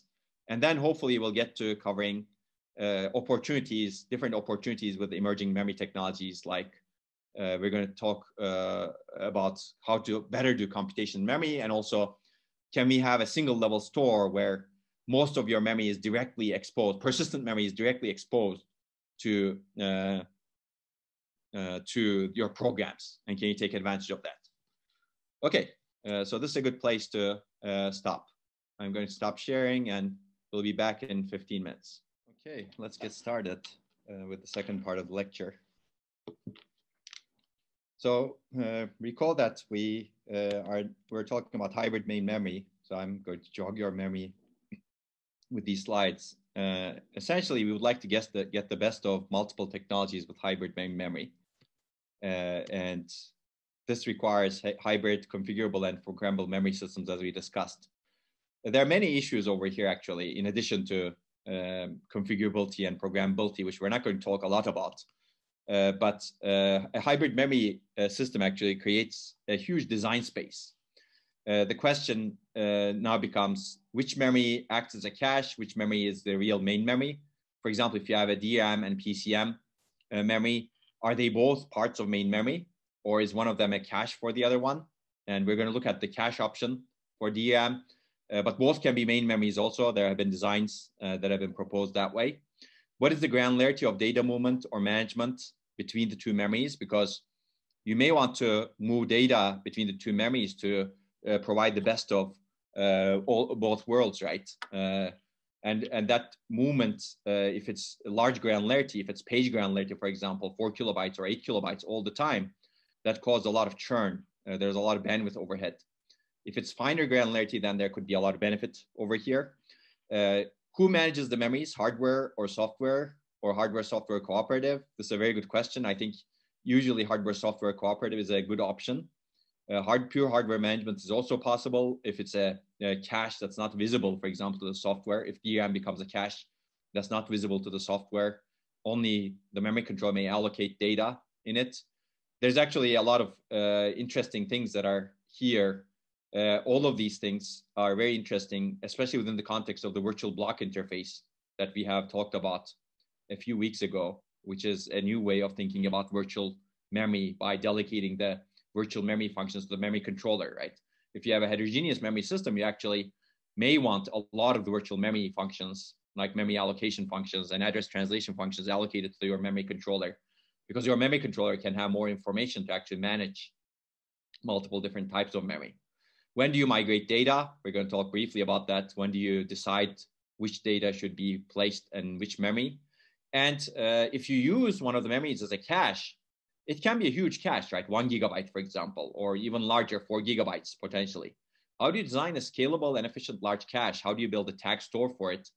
And how do you manage it, basically? And there are many, many other questions that I don't have over here. These are some specific questions, of course. There are other questions like, how do you inform the hardware about potential memories to allocate data structures into? Again, a virtual block interface could be useful over there.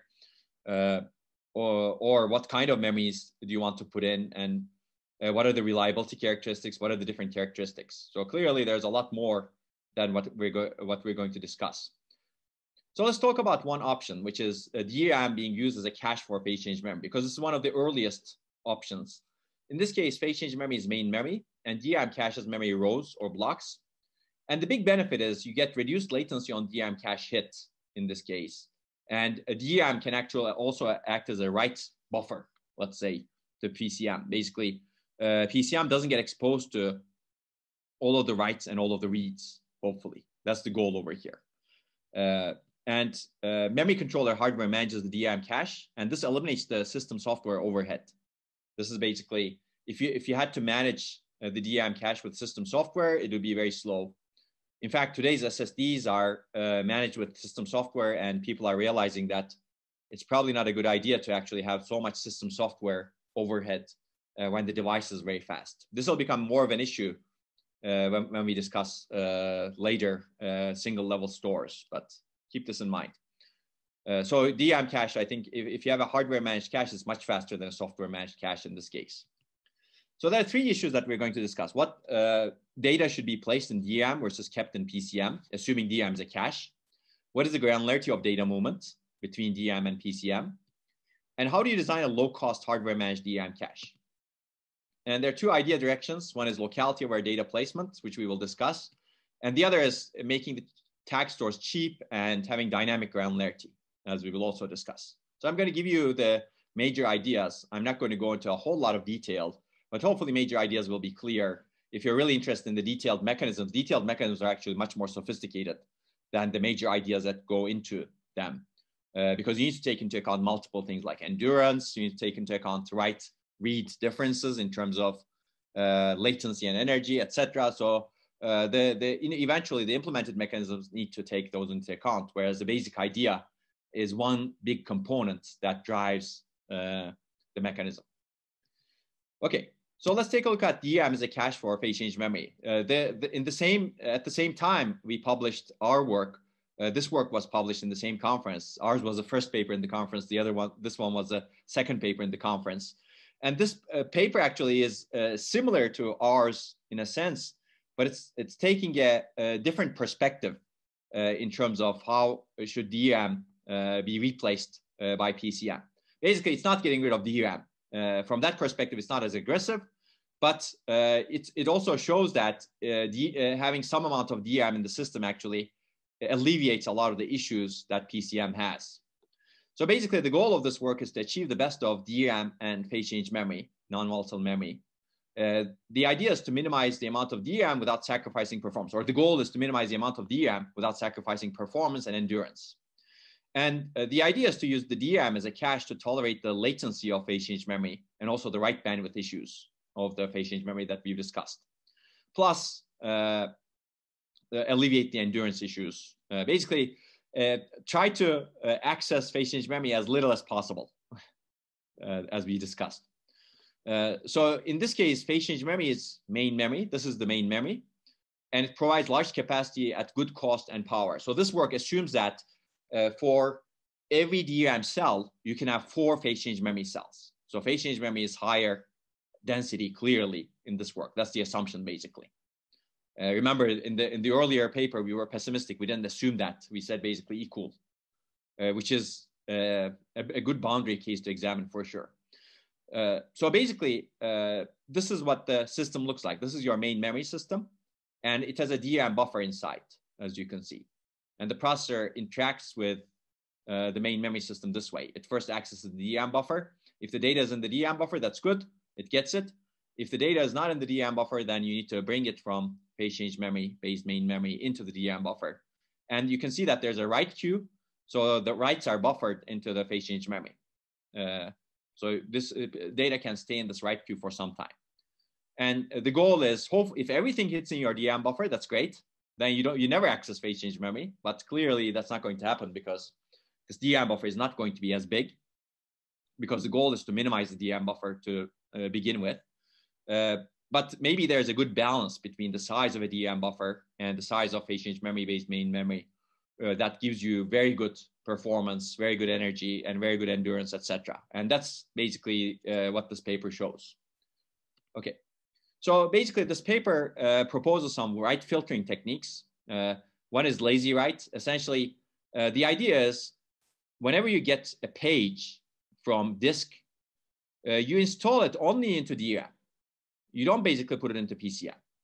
That way you minimize the writes into the PCM. Clearly that makes sense. You filter some of the writes. The second idea is partial writes, which is very similar to what we have discussed with our paper earlier. So these two papers had similar ideas. You basically write only dirty cache blocks from the DRAM page into a phase change memory. You don't write the entire DRAM page, basically. And last one is page bypass, which is interesting, basically. Whenever you have a page in DRAM that's to be evicted because you don't have enough space in DRAM, you make a decision. Do I write it back to PCM? And okay, if the page is dirty, so there are two cases, of course. The page could be dirty or the page could be not dirty. In either case, you have a decision to make, right? If the page is dirty, you have to write it back somewhere, but you have a choice. You can write it back to Flash or you can write it back to PCM.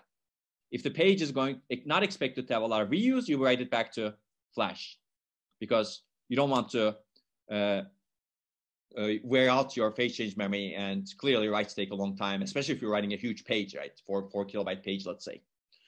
And if the page is not dirty, meaning if the data is not dirty over here, then you still have a choice. Do I write it back to PCM or do I just drop it? And the idea is if the page is not going to be reused much, maybe you just drop it, right? That's the idea. So there's a prediction mechanism that this paper proposes. Well, it doesn't discuss the prediction mechanism. It just says software provides hints, basically. But potentially, you can imagine what those hints are, right? Okay, so that's the idea, basically. This is one example of a DRAM-PCM hybrid memory. We're going to see other examples. And I think this is one good baseline example. So this work takes another approach to simulation. It's actually somewhat probabilistic simulation. It has an even more abstract simulation than what we had in the earlier work that I discussed in the same conference. So it simulates a 16-core system, 8 GB DRAM main memory at some number of cycles. So it doesn't distinguish between row-buffer hits or misses in this case, which will become important in the next work that I'm going to describe. It simulates a hard disk also, which is interesting. It simulates a flash also, basically. You can see the simulation granularities. Hard disk is 2 milliseconds, flash is 32 microseconds. And it basically assumes a flash hit rate of 99%. So you can see the tricks you can play with simulation over here. It doesn't basically check if a page exists in flash or not.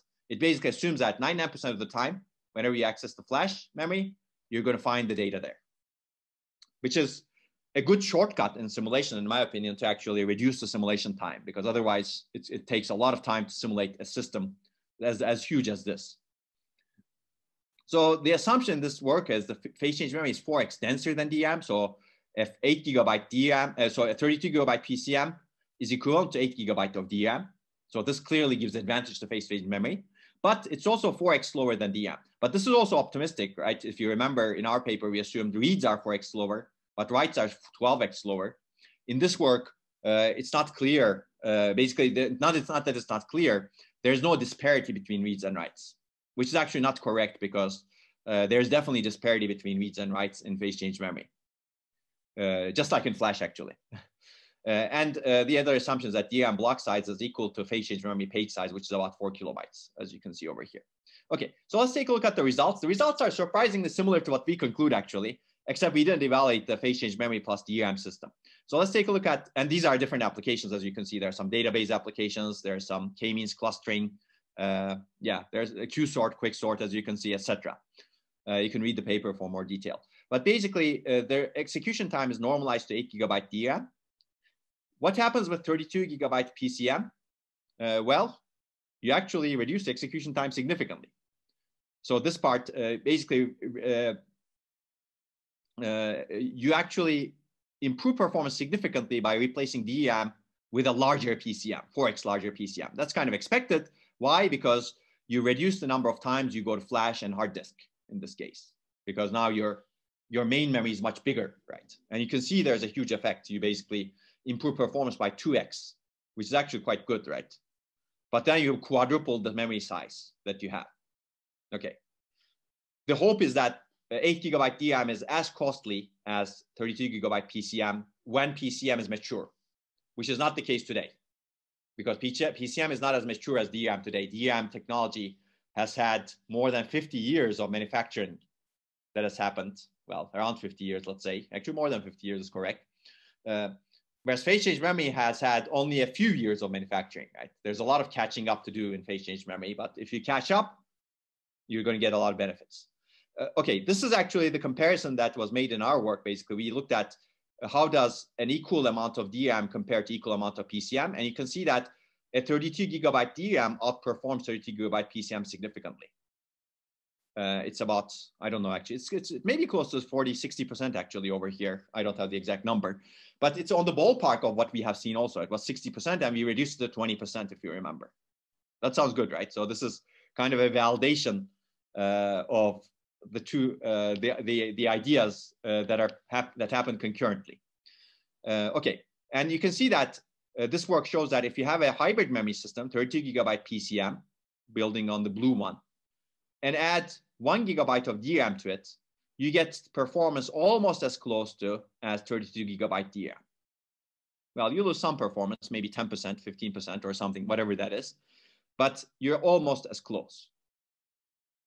So that's very interesting also because this paper reduces the performance gap between a pure DRAM system and a pure PCM system using a hybrid memory with a lot of DRAM, whereas our work tries to reduce the performance gap by re-architecting the internals of the phase change memory chips. And I think both approaches can be combined clearly, and you can potentially get, when you combine both approaches, you can get much better, potentially better than the green bar over here. So this sounds cool, right? It's good to see people thinking similarly, but evaluating differently in some way. And there are more results in this work. Basically, I think the big upside of using DRAM as a cache to PCM is a hybrid memory system is really the lifetime. I mean, certainly you get performance, you perform similar to similar size DRAM, you get significant energy savings, which is shown here, basically. But the average lifetime is a lot. You can see that it's 9.7 years. So if you have to compare this to our work, it was 5.6 years, right? These are different applications, of course. Maybe apples to apples comparisons are not desirable here. But you can see that a 32 gigabyte DRAM is not power efficient. A hybrid memory system is more power efficient, and 8 gigabyte DRAM is over here. So we're comparing 8 gigabyte DRAM, hybrid memory system, 30 gigabyte PCM plus 1 gigabyte DRAM, and 32 gigabyte DRAM. So you can see that hybrid memory system is a good trade-off. It gets the performance of 30 gigabyte DRAM with a fraction of the power cost. It's more energy efficient than both 8 gigabyte DRAM and 30 gigabyte DRAM. Why is 8 gigabyte DRAM less energy efficient than a 32 gigabyte DRAM? Well, because it takes longer to execute these programs, right? So you lose a lot of energy. And you also have more data movements because you have to go to the hard disk and flash more. Similarly, energy delay product, in terms of energy delay product, a hybrid memory system is much better, as you can see. This is also a good argument for having larger memories, right, as you can see. Okay, so this also has no guarantees. The unfortunate part is these works initially have no guarantees in terms of lifetime. So there may be an attack program that attacks the system and does a lot of writes, maybe bypasses the DRAM as much as possible, writes into PCM, and the guarantees reduce significantly in that case. And there are later works that looked into guaranteeing some lifetime, and I'm not going to talk about that, but you can find them in literature, and I'm happy to provide pointers if people are interested. Okay, but if you're interested, this work was published in the same conference. This was the second paper. It's from IBM, as you can see, IBM Research. And this is going to be one of the potential readings also that you may do for next homework. Okay, let me see if there are any questions. I don't see any questions over here, so I will continue. Feel free to ask questions. Okay, so now let's go into a little bit more detail into this hybrid memory because it becomes interesting now. And the concept is more general than DRAM plus PCM. And here I'm going to generalize the concept. I'm going to ignore some dimensions, of course, but even with 2 dimensions, latency and capacity, a hybrid memory system becomes very interesting. So let's take a look at 2 memories, memory A, memory B. Memory A is fast but small. Memory B is large but slow. These don't need to be particular technologies, right? You can make any memory fast and small and any memory large and slow, right? So they can be exactly the same technology. It's abstract, you can see. So the data placement problem is which page should be placed in the fast memory, which page should be kept in the large memory. Which memory do we place each page in to maximize system performance, in other words? And I already discussed memory as fast as but small. And also there's another issue over here, because if you have 2 channels to access these memories, which is likely the case, then how do you actually balance the load between the 2 channels? Because if you basically put all of the pages in memory A, let's say, for whatever reason, this becomes idle, right? Remember, recall this problem? We had this problem in memory channel partitioning. You're, in a sense, partitioning the data across the different channels, right? maybe you're dynamically migrating data between the different channels to maximize performance, but if you partition data, you always have a load balance problem. And that's the load balance problem over here. This may lead to an idle or mostly idle or even somewhat idle channel, whereas this may be oversubscribed, right? So we need to be careful in the data placement because of this issue. And also, I think there's another reason to be careful. If you do too frequent page migrations, for whatever reason, again, it could be to balance the load also. They have performance and energy overhead because clearly they occupy bandwidth, clearly they cause latency, clearly they cause energy because they move data across the channels. Okay, so let me give you one idea that advances state of the art compared to the prior works that improves data placement between DRAM and PCM based on some observations. And the general idea, the overall idea is to somehow characterize the data access patterns and guide the data placement in hybrid memory. And this is proposed in this work over here. And this work in particular says that streaming accesses, if you're streaming through memory, consecutive memory locations, these are as fast in PCM as in DRAM. Why? PCM has some row buffer. Okay, the row buffer size may be smaller than DRAM, but still it has a row buffer. And you can stream data out. And internally, you can actually play a lot of tricks in PCM chips so that you can stream data out much faster, just like we do in DRAM chips, right? So basically, streaming accesses, because of the row buffer and internal prefetching mechanisms that happen in chips, can be made as fast in PCM chips as in DRAM. So if you're streaming, you get the same bandwidth and same latency. That sounds great, right?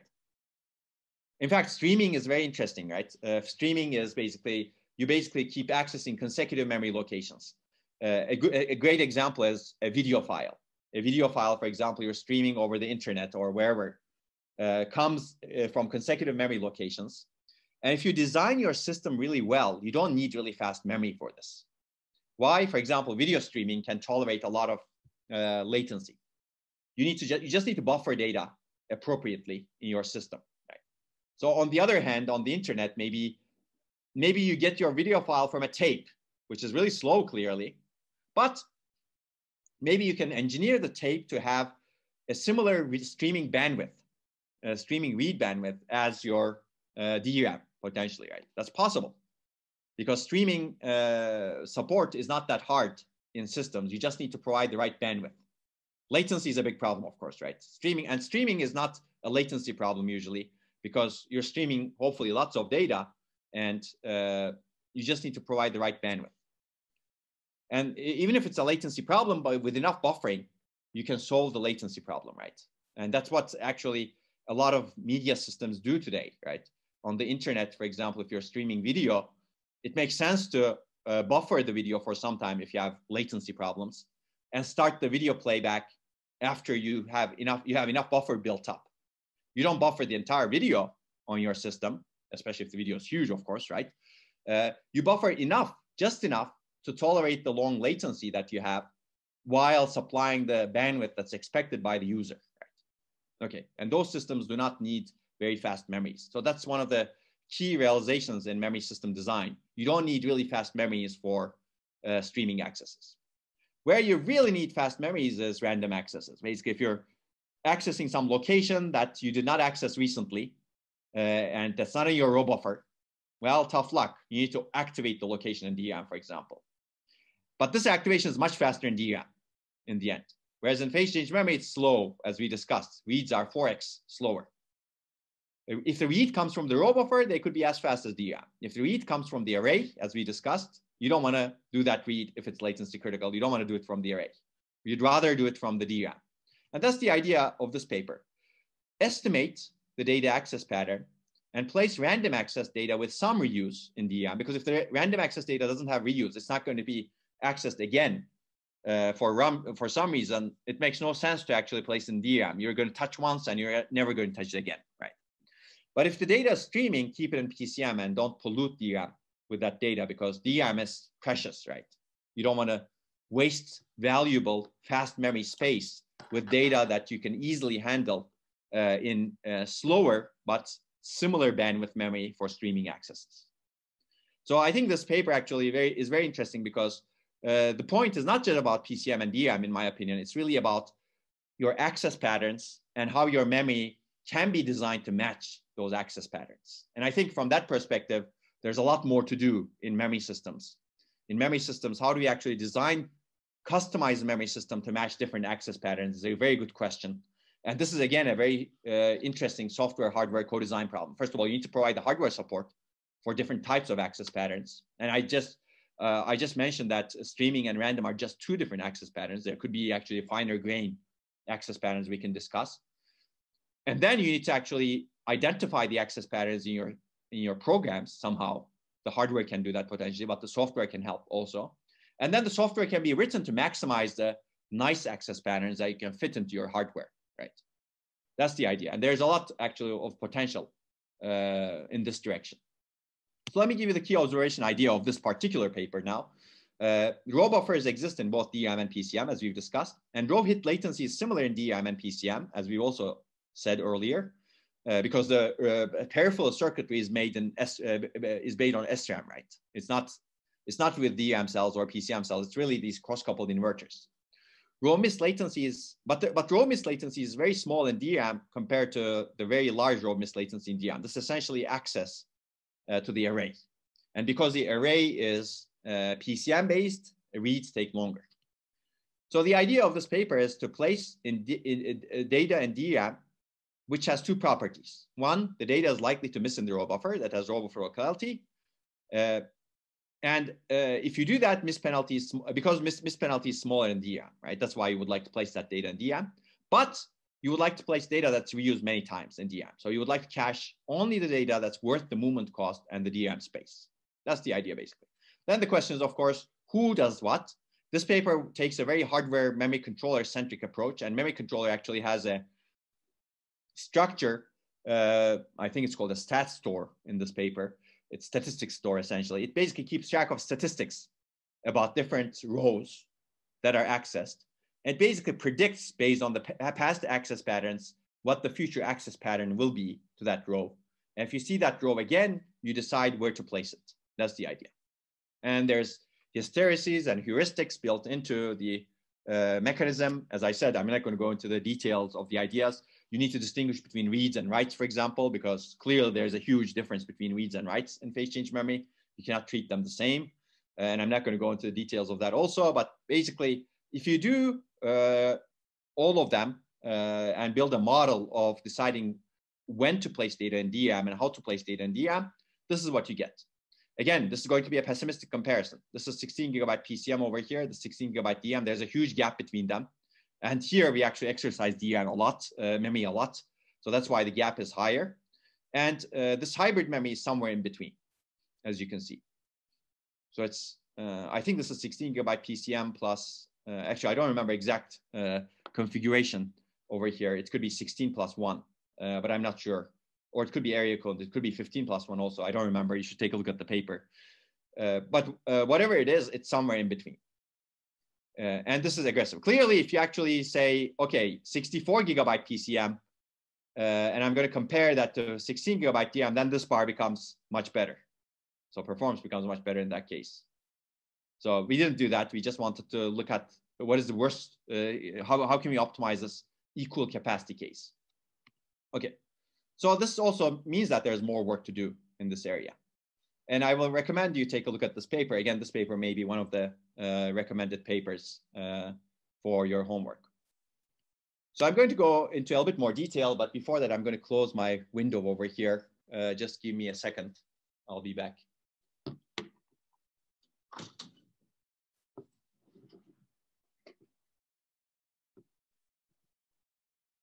Okay. Okay, I guess there are no questions, so I'm going to keep going. Feel free to ask questions. Okay, so we're going to go into more state of the art right now. So clearly, hybrid memory design is very interesting, and there are a lot of works. I cannot possibly cover a lot of works, but there's need for more works also. Maybe more intelligence built into the hybrid memory also, like potentially reinforcement learning-based mechanisms or machine learning-based mechanisms. Could be very interesting over here. But basically, all of these solutions that we discussed so far are heuristics that consider only a limited part of memory access behavior. whatever we discussed, robo for locality, for example, write intensity, etc., they do not directly capture the overall system performance impact of data placement decisions, frequency of access, and for example, none of them capture memory level parallelism. And I'm going to point out the importance of this. I pointed out the importance of this multiple times in this class, but we're going to talk a little bit more about that. And as you know, memory level parallelism is a concurrent memory request from the same application when a page is accessed. This affects how much page migration helps performance. And it's good to think about these things whenever you're designing any mechanism that's related to memory. So for example, let's take a look at what happens before migration. We have request to page 1. It's initially in memory B. And after migration, its access latency becomes shorter. So you save some time. That sounds good, right? So migrating one page reduces stall time by T in this particular case, assuming this is the only page you're stalling for. Right? But what if you had some memory level parallelism? So you have a request to page 2, a request to page 3, and you want both of them at the same time. They're both in memory B. If you migrate only one of them to memory A, well, you don't gain performance, because this is very similar to what we have discussed earlier with parallelism or batch scheduling, right? Here in this case, you want to actually migrate both of them to memory A. That's the idea. So if you have the sort of memory level parallelism, you need to basically be careful about it. You must migrate 2 pages to reduce the stall time that you have. Migrating 1 page alone does not help in this case. So basically, page migration decisions need to consider MLP. On top of this, they need to consider robo for locality. On top of this, they need to consider write behavior. On top of this, they need to consider how frequently you're going to access a particular page, as we've discussed in the earlier work, etc. There may be many other things. So our goal in this work was to have a generalized mechanism that directly estimates the performance benefits of migrating a page between any 2 types of memory. So we wanted to be very general in this case. And we wanted to directly estimate the performance benefit you would get, how much latency, how much execution time you're going to save in this application if you actually migrate this page at this point in time. And that's a very nice model to have in your memory controller if it's going to decide whether or not to migrate that. That's what we wanted to do over here. And the second part of the mechanism places only the performance critical data in the fast memory. Basically, performance critical data is the data that's going to affect your performance the most. And we call this utility-based hybrid memory management. I'm not going to go into a whole lot of detail. I'll just go give you the higher level mechanisms. But this, in the end, builds a model of the effect of each migration on performance, not only just single program performance, but also multi-program performance when you have a multi-program workload. So this is basically a memory manager that works for any hybrid memory, as we will also see in the evaluation. The key idea is for each page, we have a comprehensive set of characteristics that are used to calculate utility, in other words, performance impact of migrating the page from one memory to the other. Okay, so you basically take some characteristics, fit it into put it into an equation. That equation estimates the utility, i.e. the performance impact of migrating the page from one memory to the other one. That sounds good, right? It's basically an analytical model, utility model that's employed dynamically during execution. And clearly, you would like to migrate only the pages with the highest utility. In other words, the pages that improve system performance the most when they're migrated. That's the high level idea. Now, if you go into one abstraction level down, how do we do this? Let's go into that a little bit. Basically, for each page, you need to estimate the utility using some performance model, and then migrate only pages whose utility exceed the migration threshold. So this is a threshold-based mechanism from slow memory to fast memory. And you need to periodically adjust the migration threshold to adapt to the program characteristics, which is also important. So how do you actually estimate the utility? Basically, you need to estimate the application stall time reduction based on migration. And this answers the question of how much would migrating a page benefit the performance of the application that the page belongs to. And we also want to estimate application performance sensitivity. How much does the improvement of the single application's performance increase overall system performance? Because there may be many other applications running. And essentially, the utility is estimated by estimating the delta stall time, which is the first one, and the sensitivity. So these are both estimated. As a result, utility is estimated. And the paper discusses how we estimate delta stall time using multiple different parameters and sensitivity also. I'm not going to go into detail, but I think this is a very interesting approach to managing hybrid memories. It's a more complex approach, clearly, because you need to estimate many, many more things now. But nobody said that hybrid memory management is going to be easy. In my opinion, machine learning-based models can actually do even better, and there may be more room for them. Here, again, we're humans, right? We're humans designing the model, and we're limited in terms of how many things we can consider. Okay, so let me give you some performance results. So this work is comprehensive in its evaluation. Basically, it has we have different workloads with different memory intensities. 0% is not memory intensive, 100% is very memory intensive, and this is in between, this multi-program workloads. All means you have a PCM plus DRAM system, I believe.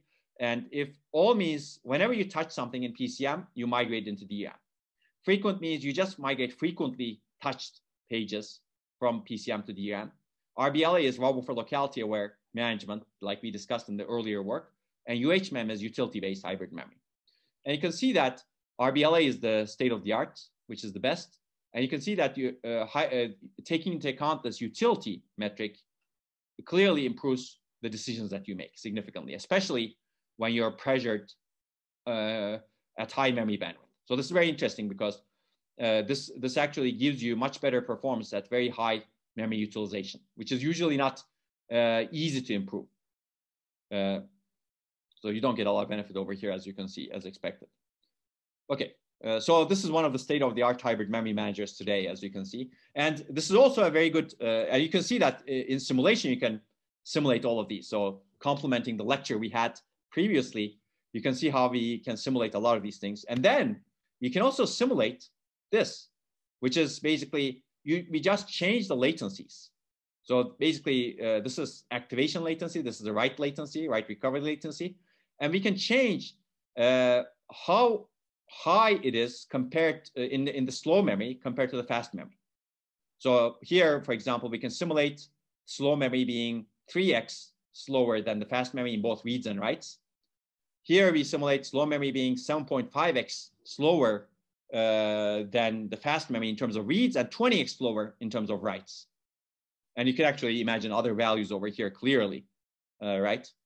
So you can do this sort of experiment nicely if you have a good simulator where you can do it, right? Basically, this is not so hard to do. You just dial in a different TRCD and different TWR, right? Recovery in that case.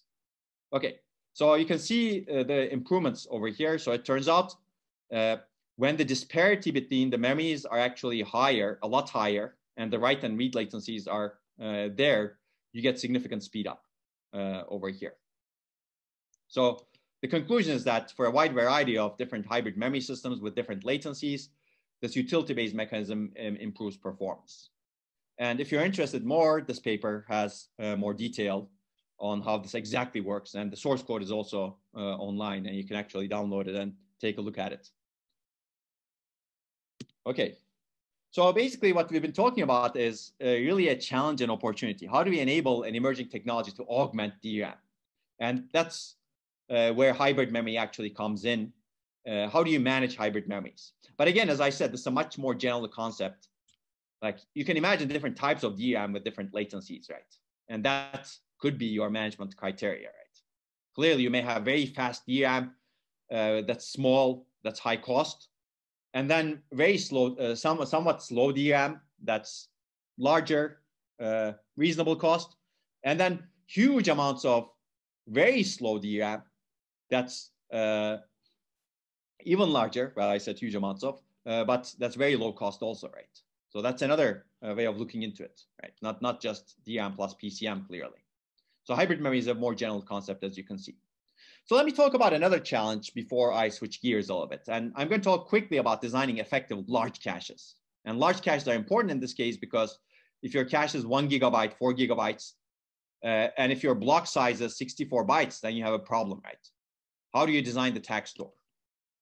Basically, a large DRAM cache requires a large metadata, in other words, tag store, because you need to keep block-based information. The key question is, how do you design an efficient DRAM cache?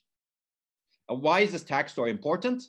Basically, if you have DRAM as a cache for phase change memory, you want this fast cache. It's small, but it's still large from the perspective of existing caches. It could be 1 gigabyte, let's say. You want to quickly consult the tag store, basically. So a CPU wants to load X. You want to quickly consult the tag store metadata that says X is in DRAM, so access DRAM, right? Okay, and then you get the data. Or that X says X is actually in PCM, right? So where do you store this metadata? How do you store this metadata becomes a problem, because that metadata is large. So assume that this is okay, let me pick 4 gigabytes. 4 gigabytes is 2 to the 32 bytes. If you have 64 byte blocks, that's 2 to the 6. You have 2 to the 26 tag store entries. If each tag store entry is 8 bytes, you need to store 2 to the 26. Well, if each tag store entry is 8 bytes, 8 bytes sounds large. If each tag store entry is 1 byte, okay, let's pick 1 byte, which is really small. Probably you were not going to get away with 1 byte, but let's pick 1 byte. Then you need to have 2 to the 26 bytes, and that's a lot. Clearly, that's 64 megabytes, right, for your tag store. Okay, each tag store entry is 4 bytes, which is more reasonable than 1 byte. Now that's you need to have 256 megabytes of tag store. Now that's also a lot. So you don't want to have that. Where do you have it basically? If you put it in the memory controller, does it really make sense to have a 256 megabyte tag store for a DRAM cache over here, right? So you get the problem basically. So how do you design an efficient DRAM cache in this case? Where do you place the tag store? So basically, there are multiple ideas. I'm going to quickly discuss them. One idea is put the tags in memory. Basically, you have the tag store inside the DRAM itself, and you first access DRAM to get the tag and check whether the address you're accessing is it actually in DRAM or not. And then after you get the tag and do the tag match, you decide whether to access DRAM and PCM for the real access. Okay, this is a bad idea if your tag store is in a separate row than the DRAM that holds the data for the tag. So because now you need to access DRAM in one location, and then you need to access DRAM in another location, so you get 2 row buffer misses and 2 accesses. Whereas if the DRAM row is organized that looks like this, basically you have cache blocks and then tags associated with them. Basically, if you store the tags in the same row as the data in DRAM, then the data and the metadata can be accessed together, and you can somehow play tricks combining the tag access and the data access, or at least minimizing the latency for the data access after you do the tag check. That's the idea. You first access the tag in the row. If it's a hit, you can get the cache block relatively quickly. If it's a miss, well, you have to access PCM at that point in time. Of course, the big benefit of this is there's no on-chip tag storage overhead. You lose some DRAM storage, of course, in this case. The downside is cache hit is determined only after DRAM access. Okay, yes, that's a big downside. And cache hit requires 2 DRAM accesses, which is a downside. But at least one is the second is a row buffer hit, hopefully. Okay, so this is not good enough, but it's better than having the tags in a different row than the data. Okay, the second idea actually tries to eliminate the metadata storage overhead. And the idea is to cache in on-chip SRAM frequently access metadata. Okay. Not the idea doesn't try to eliminate the metadata storage overhead, but the idea tries to eliminate the 2 accesses to DRAM, basically. That's the idea. So we want to cache the tag store, part of the tag store, in on-chip SRAM in the memory controller, just for frequently accessed metadata, hopefully. And hopefully you can get away with caching only a small amount to keep the SRAM size small. And the paper that I'm going to mention does it that way. So basically now, if you go back to this picture over here, you have the tag store in DRAM, but you cache parts of it in the memory controller. That way, if you hit into this cache of the tag store, you can basically quickly understand whether you should access DRAM or PCM to get the data. That's the idea over here. And this is very effective, it turns out. Okay, the last idea in this work is to have dynamic data transfer granularity. And this is important because transferring large amounts of data from PCM to DRAM and back is not good for bandwidth. So, but sometimes it's good. Some applications benefit from caching more data because they have good spatial locality, but others do not, because large granularity wastes a lot of bandwidth and reduces cache utilization in DRAM cache. So this idea over here is to have a simple dynamic caching granularity policy. It has a cost-benefit model. The memory controller does cost-benefit analysis to determine the best DRAM cache block size. And the idea is a bit sophisticated, so I'm not going to go into a lot of detail. But basically, you group memory sets into rows, and you sample the row. Different sets of rows follow different policies, different caching granularity. Some of them, for example, 64 bytes. Some of them follow 128 bytes. Some of them follow 4 kilobytes, let's say. And then you look at the hit rates that you get in each of them. not just hit rates, but the latency of movement, etc. Basically, there's a model over here. And you decide, okay, at this point in time, a 64-byte granularity is performing really well. So I'm going to switch the rest of main memory to follow that granularity. That's the idea. So cost-benefit analysis basically looks at access latency versus number of cachings. And this is evaluated once every quantum. So it's a time-based mechanism, again, interval-based. Again, I'm not going to go into the details of this, but basically the key idea is to switch, the high-level key idea is to switch between different granularities of caching, 64-byte, 4 kilobyte, 256-byte, etc., based on which one is performing well dynamically over time, based on some sampling that you do. And then the rest, the devil is in the details, of course. How do you do that sampling exactly?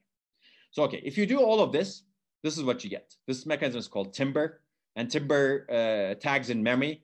And then dynamic is really dynamic granularity. Basically, you get very close to a full SRAM-based tag store.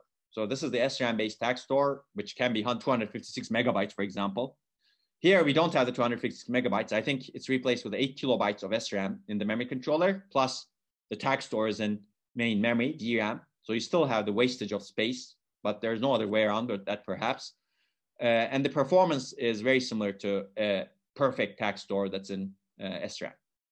And you can see these are different versions, which I'm not going to go into. And the energy efficiency is actually much better, as you can see, because this has much fewer migrations, because it's being intelligent about the granularity of the data moments. Okay, so I wanted to cover this because it's one of the earliest works that look at how to design policies for DRAM caches and how to design the DRAM caches themselves to minimize data movement and to minimize complexity. There's more in this work that I have not actually talked about, but you can read the paper in more detail. It's only a 4-page paper, actually. Okay, later, actually, many works appeared related to DRAM caches. And again, I'm not going to go into many of them, including this one. I'm going to very briefly talk about this one. This is one of the most recent works, actually. Well, not most recent, one of the more recent works. But you can see that even this work compares to 4 other works, at least, over here. And you can see that the DRAM cache management mechanisms have different design choices. These could be hardware-software cooperative, actually. Later, people figure out that maybe pure hardware DRAM caches are not as easy to design because you have this huge tag store overhead, right? Maybe we want some support from the software also. And as we will see, you can, for example, keep track of entries in the DRAM cache using the TLBs and page tables in virtual memory. This fixes your granularity potentially to the page size. Maybe you can also change that with adding more complexity, but you can potentially do this actually. Actually, you can reduce the granularity also. Okay, but basically, there are different DRAM caching schemes that I'm not going to go into. They differ in terms of what happens in terms of who manages things, hardware or software, as you can see. Can they help with large page caching? What kind of actions are taken on DRAM cache hit? What kind of actions are taken on DRAM cache miss? How do you do the replacement traffic, et cetera, et cetera? You can read, I recommend reading this paper because it has a good survey and good comparison to all of these other works. Let me give you the ideas in this work because I think the idea is actually quite interesting. This is a hardware-software cooperative mechanism, as I said. And the idea is to track the presence in DRAM cache using a TLB and a page table. Basically, punt the problem to the operating system to minimize complexity. This way, you don't need a tag store for DRAM cache, right? You just need to augment the page table with a single bit. Is this page currently cached in DRAM or not? That sounds good, right? It's just a single bit per every page table entry. And of course, you may want to add more bits for replacement, et cetera, but you can read the paper for more detail. But to track presence, you just need a single bit, which is much better than the 256 megabyte structure that we talked about earlier, right? That you need to have if you have a purely hardware managed cache. But of course, there's some downsides to this also, right? For example, what happens if the cache evicts this page? Then you need to actually keep the TLBs and the page tables consistent. And that's important because different memory controllers can evict different things. And different entries can be cached in different TLBs. So you need to be very careful in terms of this TL. So there's a new TLB coherence protocol that's employed in this work that's lazy, meaning that it doesn't basically inform the software on every eviction. It informs the software in batches, basically, which I think a good idea also. As a result, it keeps the overhead in check. But it adds some complexity into the system, of course, right? You're getting rid of the complexity of the tag store by getting rid of the tag store mostly, but you're adding complexity into the TLB coherence mechanisms. Okay, this work does another contribution, which is a frequency-based replacement policy that's bandwidth aware. Depending on how much bandwidth you have, it basically scales the caching frequency, essentially. And in the end, it provides good performance compared to all of the other previous mechanisms that it compares to, as you can see. It's significantly better than prior art. Again, I'm not going to go into more detail on this, but I think this is a very good representative example of a hardware-software cooperative mechanism that can enable some good things in terms of a hybrid memory that uses DRAM as a cache. Okay, so let me talk about some other opportunities with emerging memory technologies in the rest of the time, because so far we've talked about emerging memory technologies as replacing DRAM, as being part of hybrid memory, etc. These are all good, no question about that. But these emerging memory technologies can enable even more. So one of them we're going to talk a lot about is merging of memory and storage. It can enable new applications potentially because you have persistent memory right now. And what do you do with this persistent memory?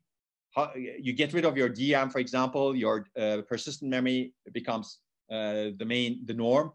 Maybe you can actually improve your boot up speed because you don't need to load the applications from SSD anymore. Of course, that's simple.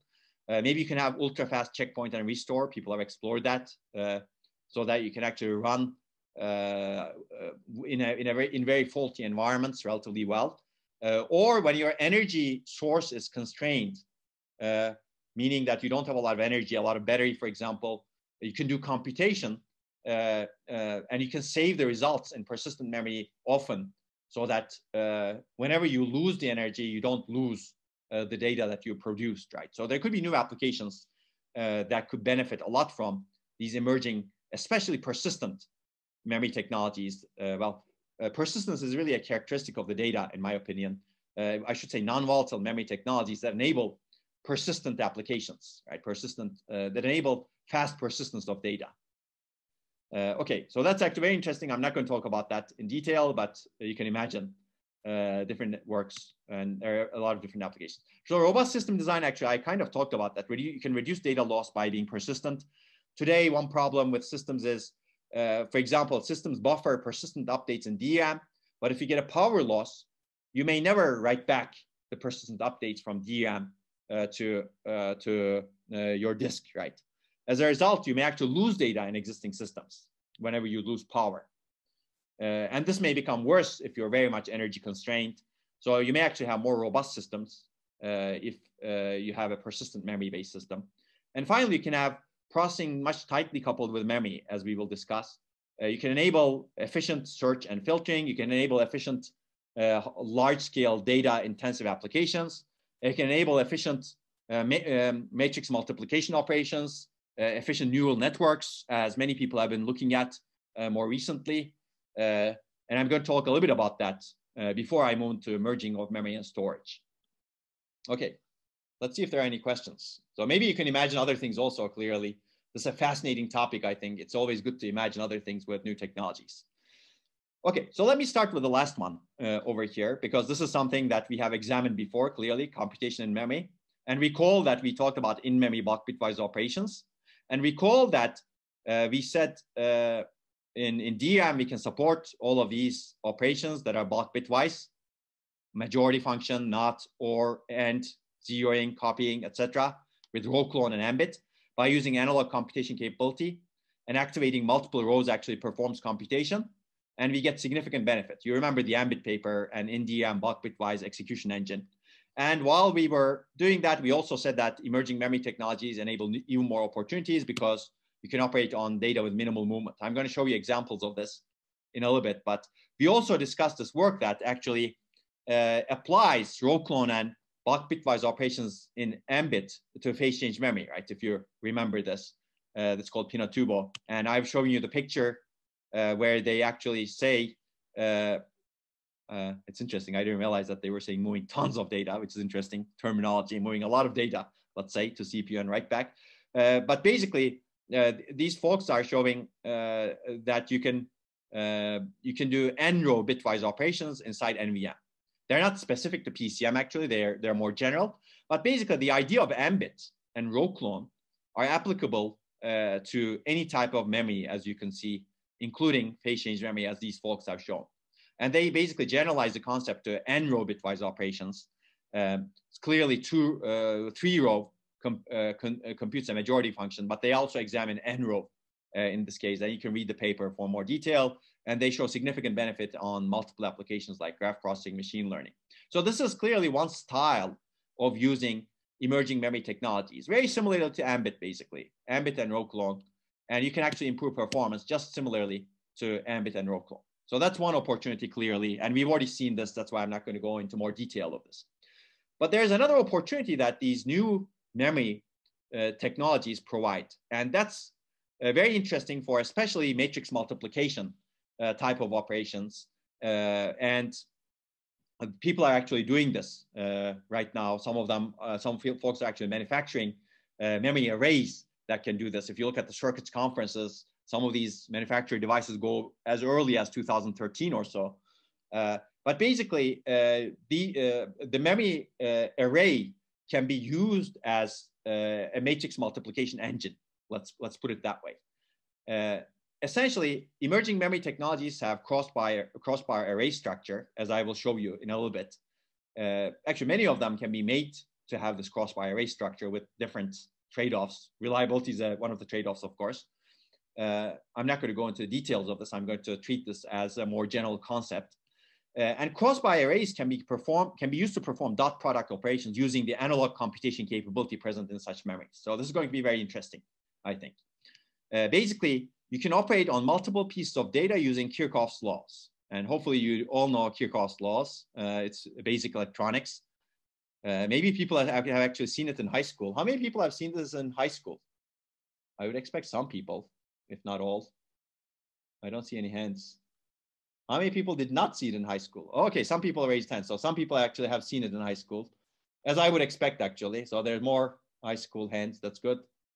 But I see only 2 hands. So not everybody has seen it in high school. How many people have seen it at the university? Okay, I see more hands. So these all need to be exclusive, clearly. Okay, so university for sure. That's good, which means that you've taken a basic electrical engineering class. But I'm going to show you what this is very clear, quickly, of course.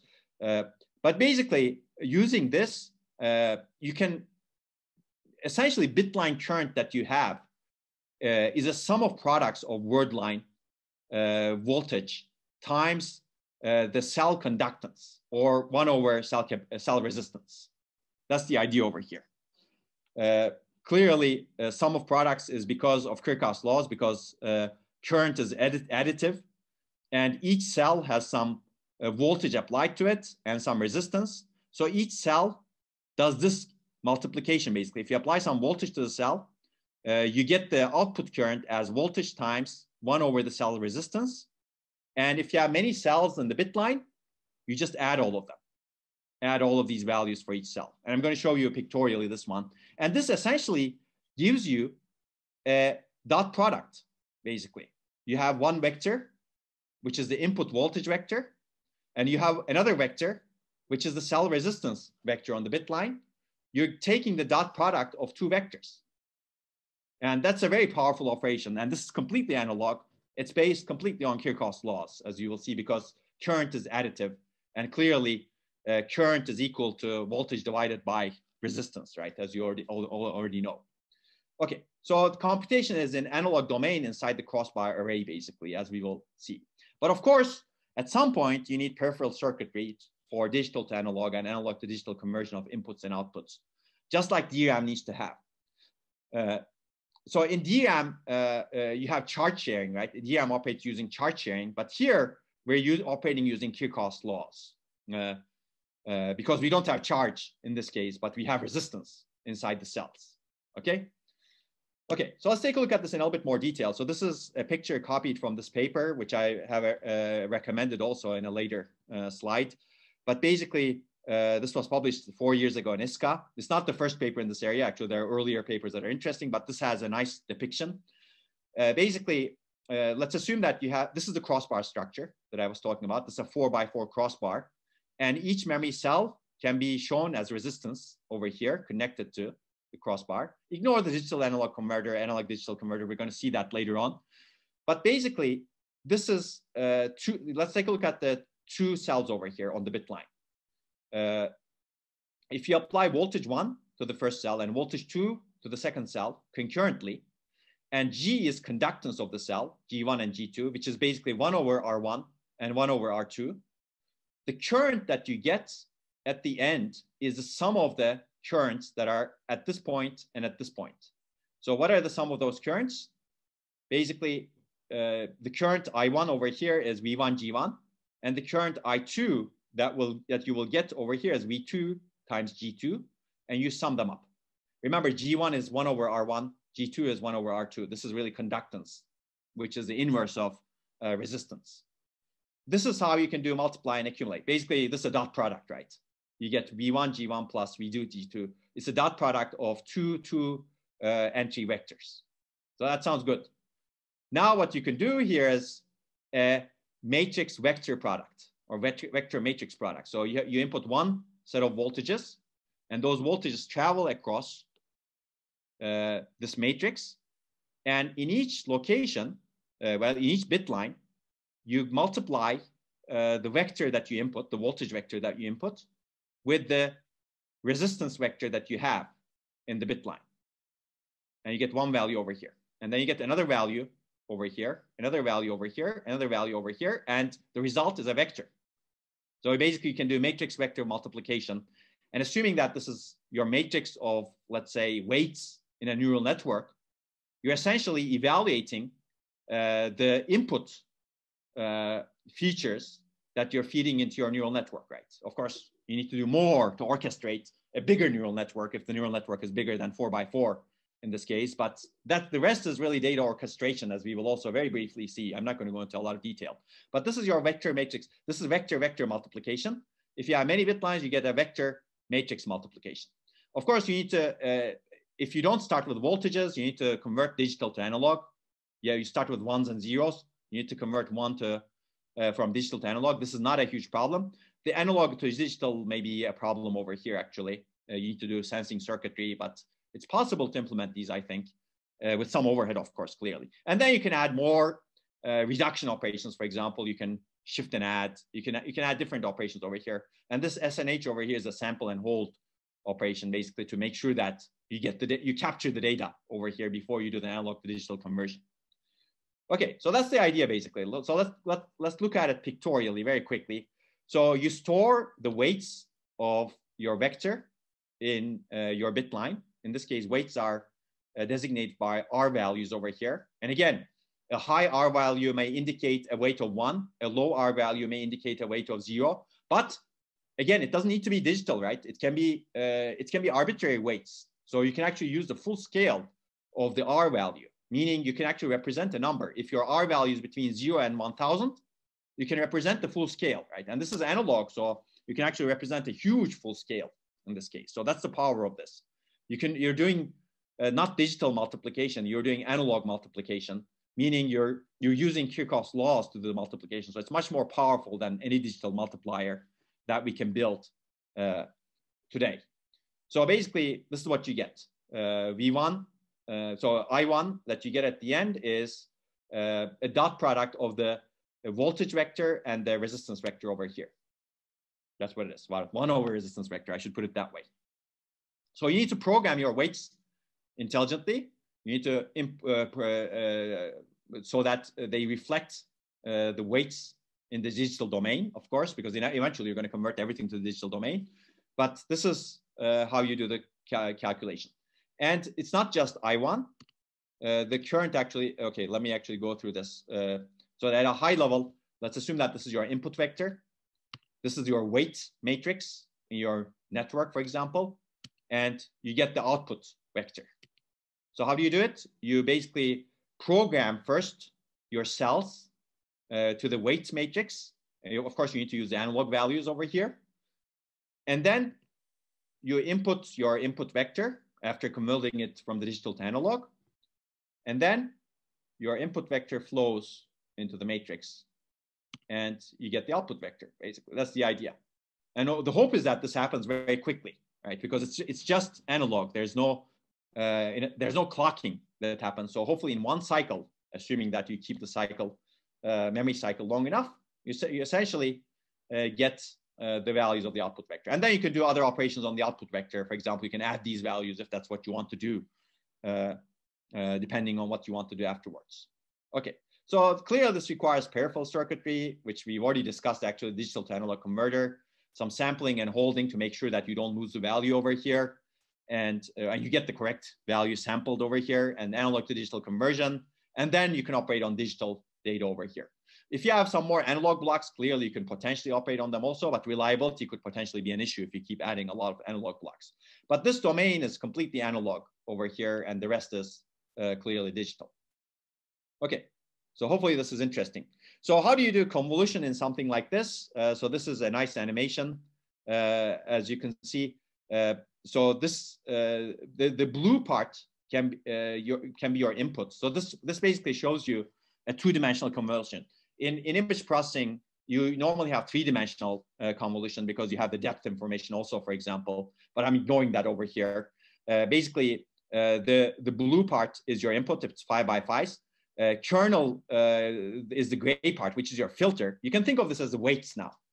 And the output is going to be 5 by 5. This is going to be the green one. Basically, your filter goes over each of the input elements, like what's happening in this picture, with a stride of 1, meaning it visits every single element consecutively. And it basically generates an output that's designated, as you can see over here. Okay. And there's some padding to make sure that on the boundary conditions, you still compute something, right? Well, compute something correctly, basically. That padding could be important, actually, depending on what you fill the pads with. But basically, this is the idea. And the idea is you map your kernel into the MVM array. You program your resistances according to this filter values that you have.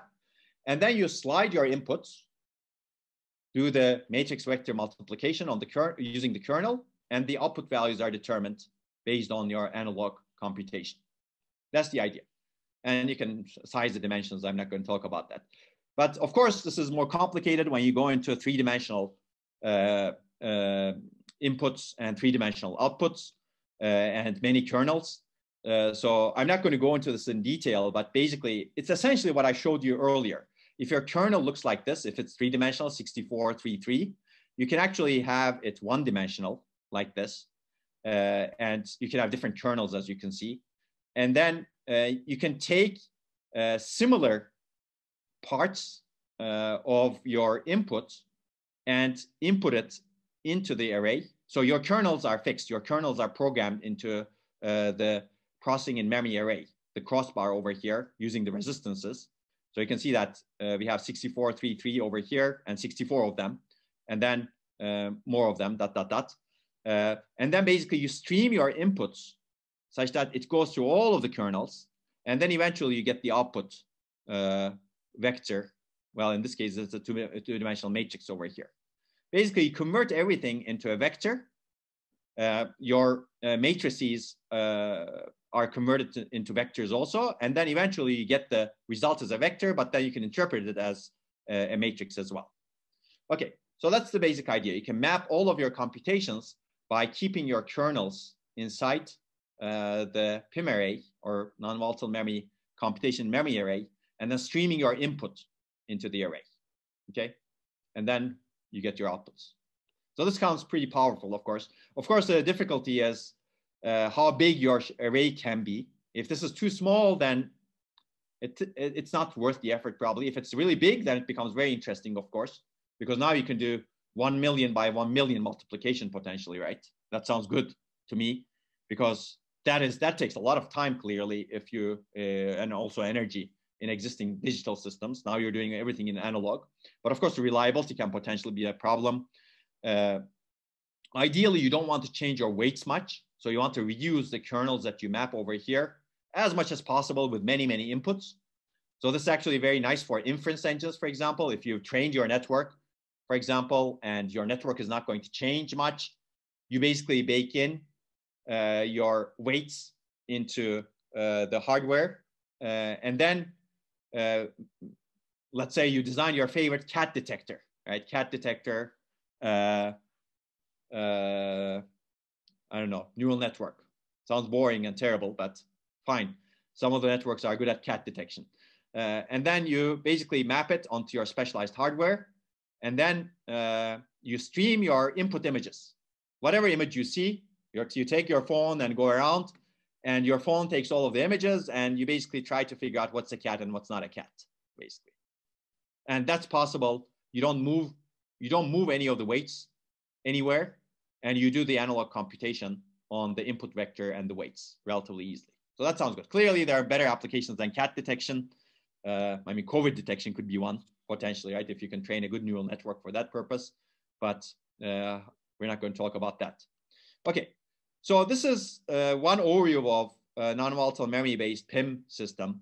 If you would like to offload, for example, neural network computation inside your memory completely and be very efficient about it, it's not enough just to have this crossbar structure, basically, because a neural network is more than just a matrix multiplication in the end.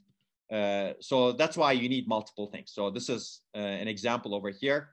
This is non-volatile memory-based PIM. You can have memory subarrays which store data. You can have buffering subarrays, and then the processing subarray. So processing subarray is actually where the computation is done. This is one incarnation of non-volatile memory-based processing in memory. So processing subarrays are what are responsible for processing clearly. And even if you look internally over there, then you still need to add more, basically. So you can see that this is the crossbar array we've been talking about so far. This is really the core processing unit for vector matrix multiplication. But for a neural network, you need more. For example, you need to compute some nonlinear functions in many neural networks because these nonlinear functions need to be computed to actually operate on the data. So there's something called Rayleigh operations in neural networks, and that requires some extra hardware. And also, if you need to do some other operations like reduction, etc., you may need to have some other arrays over here. It's called a multiplier array over here. But this entire system can do your entire neural network computation without disturbing any other part of the system, basically, as long as you have the weights set nicely over here. So this could be an integral part of your system on a chip, let's say, to do inference or maybe even training in your neural network for your neural networks. Okay, so hopefully that's interesting. And if you're interested more, these are some of the papers that cover the space. They're actually earlier papers, but I didn't put them. I just tried to put some of the papers that are a little bit easier to understand. There are some circuit level papers that are somewhat harder to understand, but I would recommend looking into these works if you're interested. And there's more research that's going on in this area currently. In fact, research in this area has exploded more recently, clearly because of the importance of neural networks today, and also the potential of analog computation in terms of not just performance improvements, but also energy savings, because every time you do digital computation, you lose a lot of energy. Whereas if you do this in the analog domain, if you do the matrix vector multiplication in the analog domain, and if you can have very large arrays doing this, you can be much more energy efficient. Of course, the downside is the conversion operations that you have. You want to minimize those conversion operations. That's why large arrays also help. And you want to make those conversion operations between analog to digital and digital to analog as efficient as possible.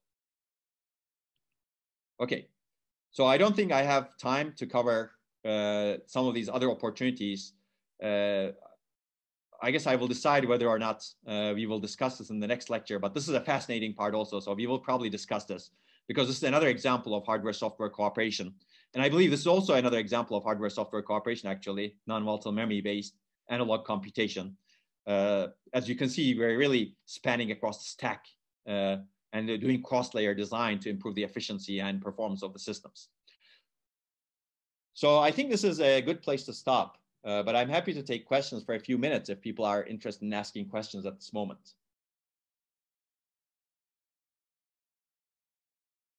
Okay, maybe I'll wait for 30 seconds. Otherwise, I'm sure people are also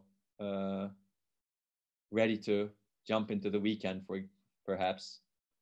I wish you all a COVID-19 free weekend. Be careful out there, because apparently you're the only one who's responsible for being careful, because the rules are not very tight, unfortunately. But I would suggest making your rules tight, because there are lives at stake here. Okay, this is where I'm going to stop. Feel free to have more discussion on Piazza, and have a good weekend. Take care.